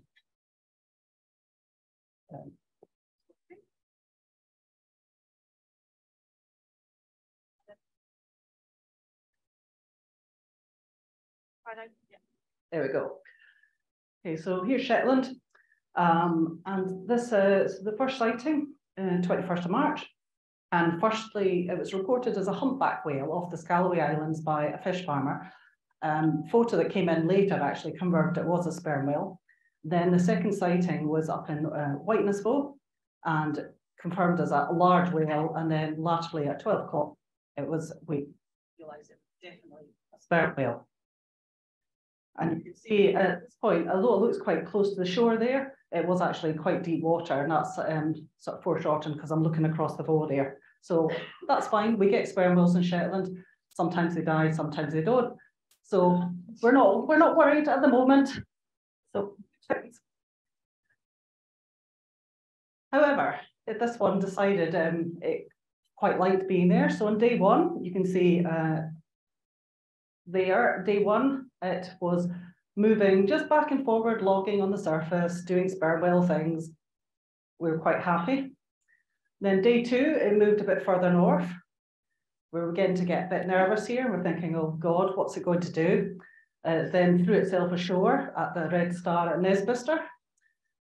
So that wasn't good. Day three, it resurfaced and went further right up into head of the bow, very, very shallow, very, very difficult, and then decided to park itself ashore again. But we'll show you what happened with the various bits there. So the first day, day two, the evening, when it came ashore first. So this is still some drone footage from Hugh Harrop. I do have the video, which hopefully I'll be able to show this afternoon to people see because it's quite dramatic. So whale came ashore, lots of splashing, really agitated, fins, everything out of the water. You can see there's a bit of commotion from the still. In the top right here, this is it defecating. So huge amount of poo escapes into the water. Obviously not happy. Lots of rolling over. In some of the footage, you can see blood where it's scraped itself from the ground. Yeah, and in the bottom right there, you can see a lot of the silt because it's obviously disturbing the seabed. So at this point, I think I was on the phone to Nick at the time going, oh my God, I've got a stranded sperm whale. What the hell are we going to do about it? Yeah, so not great. And at this point, this breathing rate was really, really dramatic. So it was every 15 seconds. It was obviously this total panic. So this is what it looked like from the shore. So again, tails and things out of the water. You can see a bit of red in the top right there, where it's grazed itself. You can see how close it is. So again, day two, evening, the bottom right there, that's how we left it. And we fully expected to come back the next morning and it to be dead. So not that I'm a pessimist or not, but that tends to be what happens. However, it lived on and moved further up the bow. So we're now in the bottom right here, up here, which is not great because it's very enclosed, it's very shallow, and it's, the sperm whale is obviously wanting to head north because that's what they're programmed to do at that time of year, is head north. It can't go any further north, there's land. This is a problem. Still swimming, still breathing. Okay, that's okay, we can cope with that. And then, unfortunately, in the evening, we had what I can only describe as a bunch of teenage boys having a bit of a joyride in a boat who decided to park themselves right in the seaward side of the sperm whale. So now we were dealing with a wildlife crime incident on top of everything else. So this was not ideal, shall we say. And it would also say in the top picture there, you can just see people standing. This is where Again, the sperm whale decided to park itself. And again, I was on the phone to Nick going, it's stranded again, but it seems to be surrounded by water. Okay, well, that's fine, but it seemed to just be, I'm just resting. So yes, multiple things going on. However, still alive, day 4 onwards. And essentially, we had a very dedicated person, Sharon Jack, who basically spent 14 hours a day watching this beast. And we got to learn its habits. And it basically was doing this route around the deeper part of the Vaux. So it would hang around off this point. It would then go through the narrow channel and then hang around this area here, which the locals knew as the fishbowl, which is where all mackerel and things would congregate. And gradually it would begin to, you'd begin to see it sort of, it was obviously learning where the depth profile was. So it didn't ever strand again. And it would just hang out there. It's breathing. It would go from sort of breaths every minute or so. And then it would have a quiet period when it was having a sleep. And it would go to 10 to 15 minutes between breaths. And we just got to know its patterns, where it was going, what it was doing. We spent a lot of time hanging around at graveyards. I often say to our shore watch volunteers, we're always hanging around in laybys, but this particular one, it was graveyards we were hanging around in for our observation points, so that made a change. So I guess the clear thing here was that it had this sill down here to try and get across to get back south. And even though it was going down that way, it would always stop. So we were getting increasingly sort of, is this thing going to make it out of here by itself? But it was alive, we'll just let it be. The other thing I want to highlight on this slide is this buoy here, which was roughly up in the far right corner of the map. One day it decided it took a dislike to this buoy and actually smashed it. And at that point we were like, oh no, we've got an entanglement case, which at this stage I'm a nervous wreck. But just to highlight some new technologies and things that are really helping. From the shore, we couldn't see the buoy attached to it, but we got the drone up and the drone was like, no, it's not attached with it and it's hanging over there. And then we were able to get somebody local with a small boat in to retrieve the buoy out of the way. So that was really useful. So it's hanging around. It's not going to leave by its own accord, but it seems to be otherwise perfectly healthy. We have to start planning a bit of an attack of how can we get this thing out of here? Can we get this thing out of here? What possible options do we have? So a great team effort. And when we started mentioning that perhaps we should, we could maybe think about this, we had help coming from everywhere. People saying, oh, what do you need? It was absolutely amazing. In particular, Scottish Sea Farms were just like, we've got lots of vessels, just tell us what you need. Absolutely brilliant. So we had lots of planning meetings because obviously this is quite a risky activity. We weren't sure how the whale was going to react. We weren't even sure if it would react at all. So we had to sort of think through all the possible scenarios. The main thing was trying to make sure that it didn't, if we got it out, if we were lucky enough to get it out of this bowl, it didn't just suddenly turn around and then head up some of these other bows. Just thought this is going to be an absolute nightmare. So lots of discussions. Ideally, we wanted it to go down the east side of the bow. It didn't. So there we go. I have a moving sperm whale. There we go. And we worked with the Scalloway Port Authority and everybody to make sure they had vessels under control. So in amongst all this, we had to try and think about getting small boats into the fishbowl. So because we thought if we were trying to put all these large boats in, it was going to end up the whale ashore. And we were trying to put out information because everybody had an opinion and wanted to know what was going on. Day 9, after our planning meeting, we actually had an opportune moment where the whale was right down near the southern point of Nesbister, approaching the sill, and we thought, let's just try these small boats, which we've gotten permission to see if it will actually make a difference. And it did. And the whale moved down just south of the sill. And we're like, hallelujah, but it was 8 o'clock at night and we couldn't see it anymore. So we had to sort of cross fingers and hope that the next day it would still be in the position.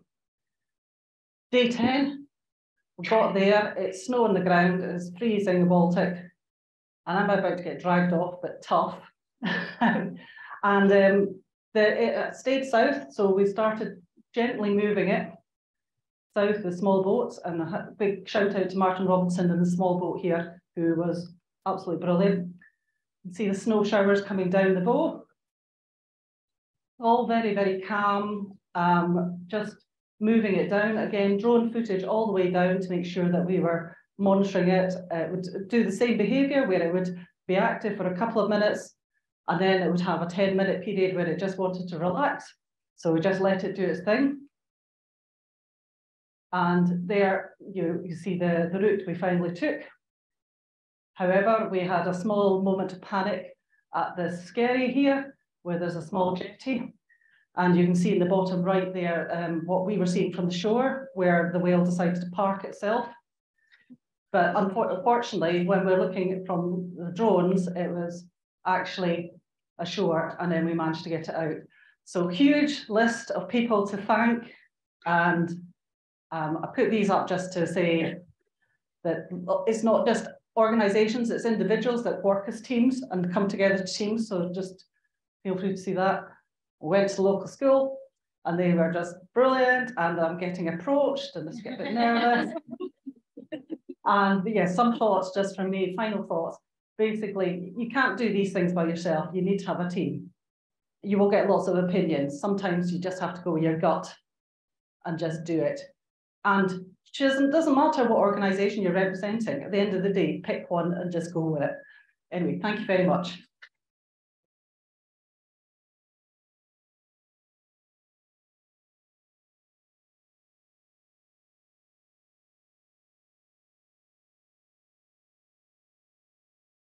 Hello, can everybody hear me? I can hear like a weird echo. Thank you very much for having me here this morning. It's an absolute honour to be here with so many passionate, whaley people. There's a bit of reverb. I'm told I have to kind of step away from the large cetacean this way. Okay, cool. So I want to talk to you today about storytelling.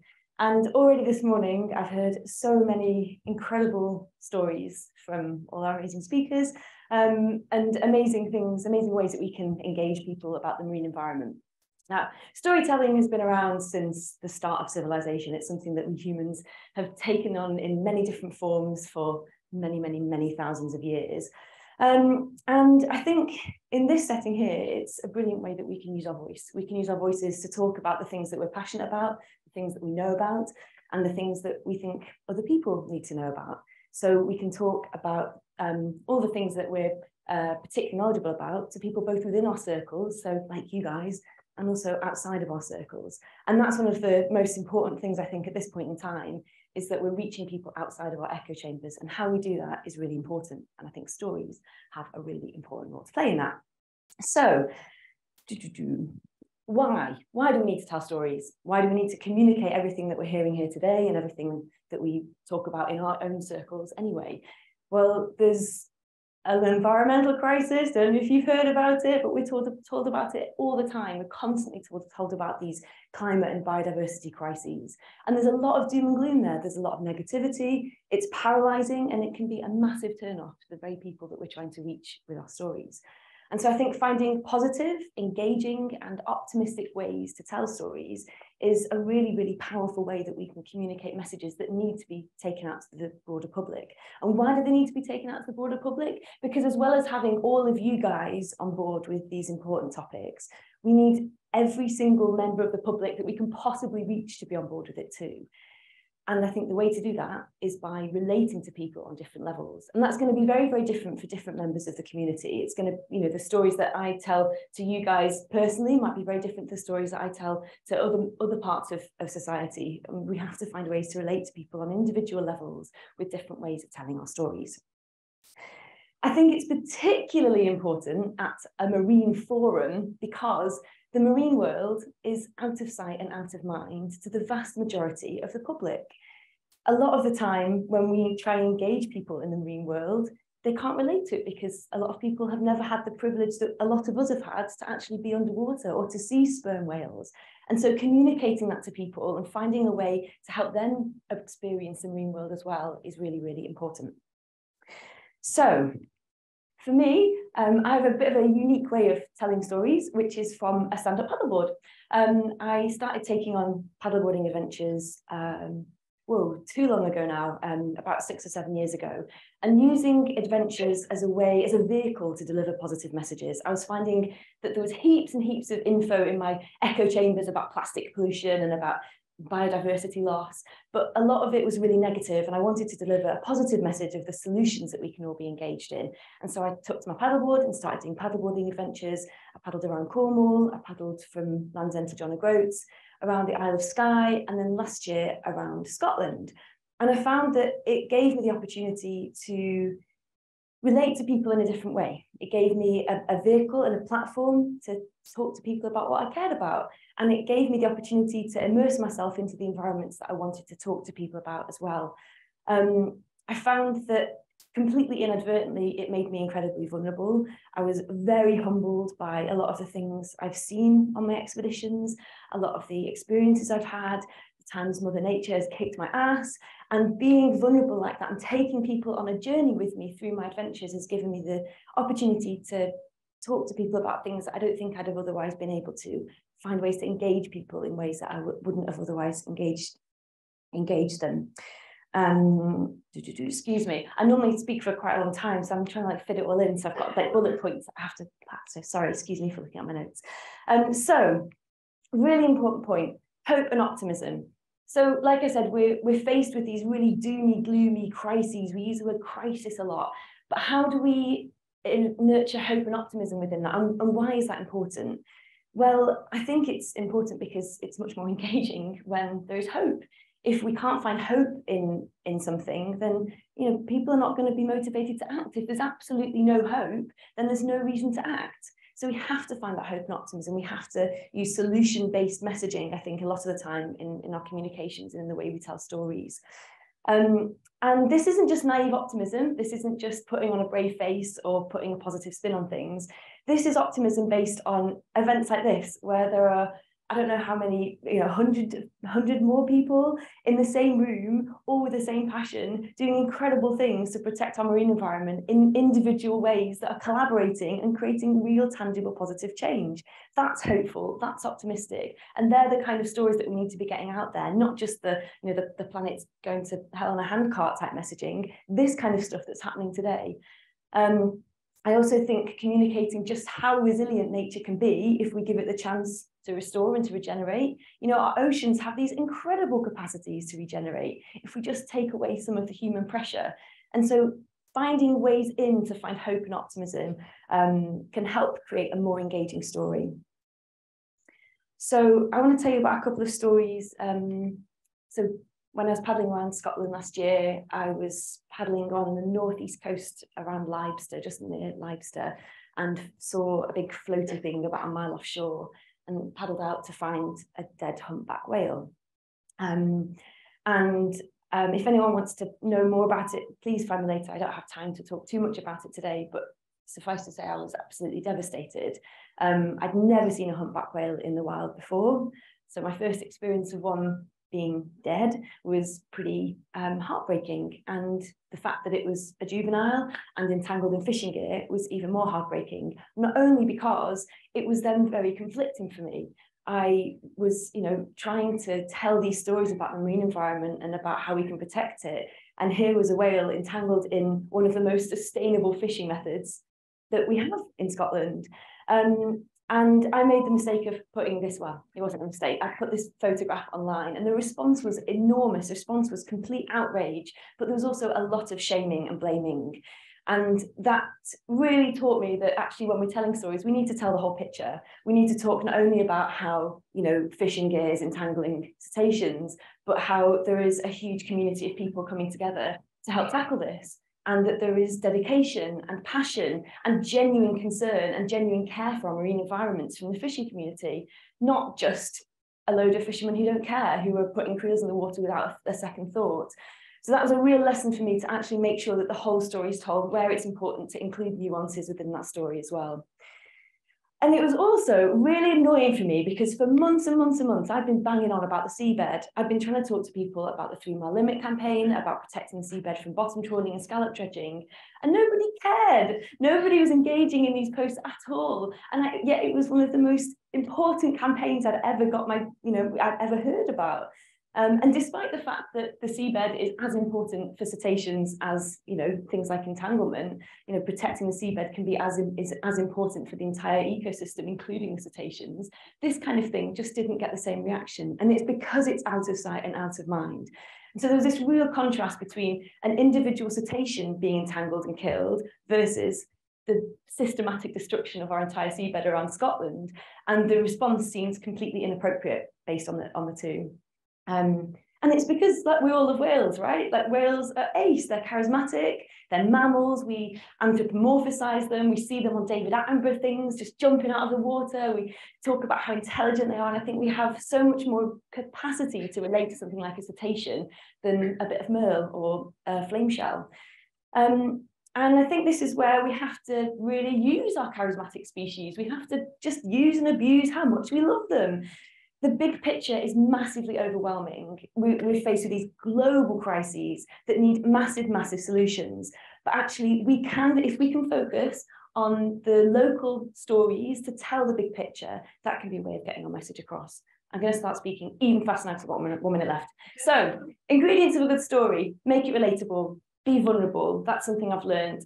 Over the years, my storytelling has been honed massively, and I think it was very, very hard for me at first to be vulnerable with my emotions and with what I was doing. But it's that when I am vulnerable with stories, that is when people can relate to it most.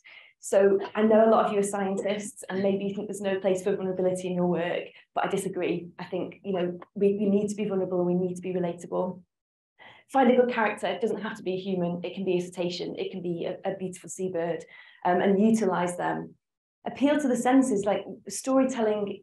A lot of my storytelling is through film or through photographs. I'm very fortunate that my boyfriend is a professional filmmaker, which is brilliant for the stories that I want to tell. But find ways to appeal to the senses, visual senses, how people feel when you tell them a story. They say that people won't remember what you said, but how you've made them feel. So appeal to the senses as much as you can. Take people on a journey, get them actually on board with you, going through that with you. And as I said, find a way to make it hopeful and optimistic. Impact storytelling. I don't think I'm going to have much time to go over this, but basically this is the concept that you can tell stories just with the goal of having a story told, because you want people to know about it, because you want to raise awareness. But impact storytelling is storytelling, oftentimes films, where you have a specific goal at the beginning of that storytelling journey. And this is really, really impactful. So if you've got a particular campaign, there is an entire structure to tell that story, whereby you're basically working towards a big goal, but this project is towards a specific goal that helps towards that big goal. And finding a way to make it measurable and make those call to actions measurable is really valuable, and finding a way to be able to actually see, well, have the people who I've reached with this story actually taken on that call to action? So finding specific measurable ways to measure the impact. Kate Marielle says she's about to drag me off. Excellent. And last of all, what do your audience value? I'm just going to shimmy along so she doesn't have to drag me so far. What do audience value? Speak to those people. Every story is going to reach a different person on a different level. You can't expect to engage an entire community with one story. You have to be able to find different ways to reach different people.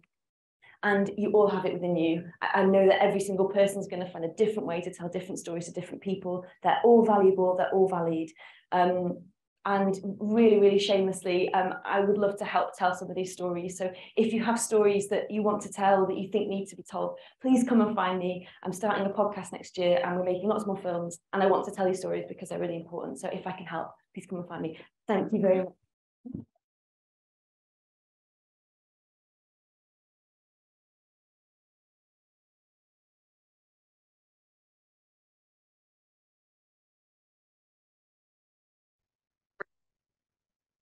Hi everyone, my name's Ellie McLennan. I'm a PhD student at the University of St Andrews, where my research focuses on large marine animal entanglement in fishing gear in our inshore waters. And I also coordinate a project called the Scottish Entanglement Alliance, or SEA. So I'm going to spend the next few minutes firstly giving you an overview of the work to date of the SEA project, and then an overview of some of my own current research, and then also some other really exciting work that's currently going on in this field. I'm sorry I wasn't able to attend the forum in person myself, but I really hope that those of you who were there had some time to speak with Bally and Hayden from the Scottish Creel Fishermen's Federation and Booney from British Divers Marine Life Rescue, who've all been involved in a lot of the work that I'm about to talk about, and who had some really cool kit with them at the forum, which is currently being trialled and tested as possible mitigations to reduce entanglement risk. So the Scottish Entanglement Alliance was established in early 2018, and it's a partnership between the 6 different organisations listed at the bottom here. So a nice mix of industry, research and conservation bodies. And the goal of this collaboration is to work closely with Scotland's inshore creel fishing industry to provide a coordinated and comprehensive monitoring an engagement programme to get a better understanding of both the scale and impacts of marine animal entanglements in our waters, and to work towards developing strategies to reduce entanglement risk. So just to give you a little bit of background, what we know from the data available is that entanglements occur all around our coastline, as you can see from the map in the bottom right there, which is using SMASS data. And unfortunately, the incidence and severity of entanglement seems to be increasing, and that raises both conservation concerns at a population and species level, but also welfare concerns for the individual animals involved. Concerns were also raised by industry. So the reason we focused on the creel fishing sector is that it was the Scottish Creel Fishermen's Federation who came forward and basically said, we think we might have a bit of a problem here. Is there something that we can do to address it? And creel fishing in every other regard is considered a very sustainable method of fishing, but it is a sector that's largely unregulated.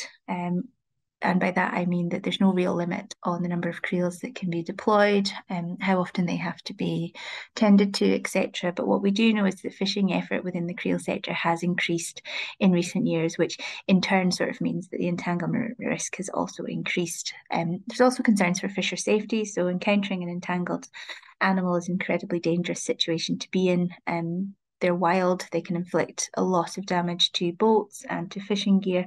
So there are both human safety and financial implications that we wanted to consider as well as part of this project. And then finally, there are obligations under various government legislation to address entanglement, and that includes commitments to reduce and where possible eliminate bycatch and entanglement of sensitive species, and that includes cetaceans and sharks. So each project partner brought with them different expertise to the collaboration. So we all took on different areas of research. So SMASS reviewed the distribution, trends and welfare impacts of marine animal entanglements. We also focused on gathering fishermen's knowledge of their own fishing practices, any experience that they'd had of entanglement and what the consequences of these events were, both to themselves and the animals. Hebridean Whale and Dolphin Trust led some species-specific work on the spatial distribution of minke whale entanglement risk, and we also worked closely with the industry to gain a wider perspective in regard to possible mitigation measures that the sector may be willing to implement. So what we found from this work was that entanglements occur much more often than we thought. They affect a much wider range of species than we previously thought. And there's a lot of underreporting of entanglements, so we're only really seeing a fraction of those that actually occur. We also discovered that different species are affected in different ways, and they're also becoming entangled in different parts of the gear, which was a really interesting finding. So that all sounds very doom and gloom, but the good news is that over 80% of the fishermen who were interviewed as part of the project, and it was over 150 fishermen, over 80% of them provided suggestions to reduce entanglement risk that they would be willing to consider, to train in, to support and or to trial. And this included things like the use of sinking ground lines and so-called on-demand or ropeless systems, along with a whole suite of other suggestions. So that's really positive. You can read the full findings of the project on our website, scottishentanglement.org. So there's a project summary document there. If you're really keen, you can read the full project report that was published through NatureScot. And there's also some resources that we developed during the first 2 years of this project available there as well. So something else that came out of this project is this paper, which was recently accepted to endangered species research. And this paper gathered together the information gathered through the Sea Project, Stranding's information from SMASS, and also entanglement reports from British Divers and Marine Life Rescue to come up with an estimate of the number of minke and humpback whale entanglements that might be occurring in our waters each year. The paper's not yet released. We'll let you all know when it is, and it's really worth a read. But the reason I've included it here is this is some of the feedback that we received from the reviewers, and it really just highlights how important collaboration is when you're dealing with a very complex issue like entanglement. So we were really pleased to get this feedback that kind of recognises the collaborative approach that we've taken to this work. So moving on, as I said, I'm currently studying for a PhD at the University of St Andrews. This is the title of it, and it's very much continuing on some of the work that was begun during the Sea Project. So I have 3 main research chapters that I've split the project into, and the common theme running through these is risk. So I am overlaying lots of different data sets to try and find a measure of entanglement exposure. So basically combining fishing effort and intensity with sightings of large marine wildlife to try and map the spatio-temporal distribution of the two, and where animals may be exposed to a higher entanglement risk. I'm also looking at the welfare implications of entanglement using data from SMASS and working very closely with SMASS. So we will be using the post-mortem pathology to see what this can tell us about the characteristics, origin and chronicity of entanglement in cetaceans. And then the third chapter is going to be utilising fishermen's knowledge again. So this chapter is still evolving. I've started with some survey work, which is centred around gear use, loss, recovery and disposal within the creel sector. It received a brilliant response, and I'm still working my way through the analysis, but hopefully I'll have something to share on this in the near future. So other work that's going on in this field at the moment as well is being conducted by some of the sea partners. So Bally and Hayden from SCFF, who were at the forum, have been conducting some trials of weighted line in collaboration with Whale and Dolphin Conservation and NatureScot. And they're also working with Heriot-Watt University to develop a low-cost creel fishery-specific acoustic release system. So both of these ideas could help reduce the amount of slack rope that's in the water that animals can swim into. Booney from British Divers Marine Life Rescue's large whale disentanglement team was also at the forum, and he's recently back from the States and had brought with him 2 of the on-demand systems that are currently being trialled out there. So some really exciting work going on at the moment. So following the theme of the forum this year, I guess the key question is, why was collaboration so important here? So none of the work that I've just touched on would have been possible without collaboration between fishermen, researchers, engineers, policy people, welfare advocates, pathologists, volunteers, a whole host of folk. And that's because entanglement is such a complex and multifaceted issue, from understanding the mechanisms by which animals become entangled, which seems to vary by species, to the risks posed by different gear configurations, even within the same fishing sector, to the consequences of entanglement, both for the animal and to the fisherman whose gear is involved, to the opinions on fisheries management decisions and mitigation measures, which depends on where your interests in and drivers behind solving this issue really lie. So what this all means is there's no one-size-fits-all solution to entanglement, and the collaborative approach that we adopted by Sea, and which I'm trying to adopt through my PhD, allows you to combine everybody's expertise, and that opens up discussion, debate, sharing of ideas and data. It encourages us to work together, help dispel some assumptions that we maybe had about one another, to really focus on the shared end goal. And the result that we've found, particularly through the Sea Project, is that we've been able to come up with a set of proposals in terms of next research steps to focus on, that everybody could agree on, support and get involved in. So we're now looking for funding to continue this work, and hopefully we will have more updates to share with you soon. But thank you very much for your time. Thank you very much to the forum organisers. And if you would like to know more, please visit our website, or you can contact me on the email address there. Thank you.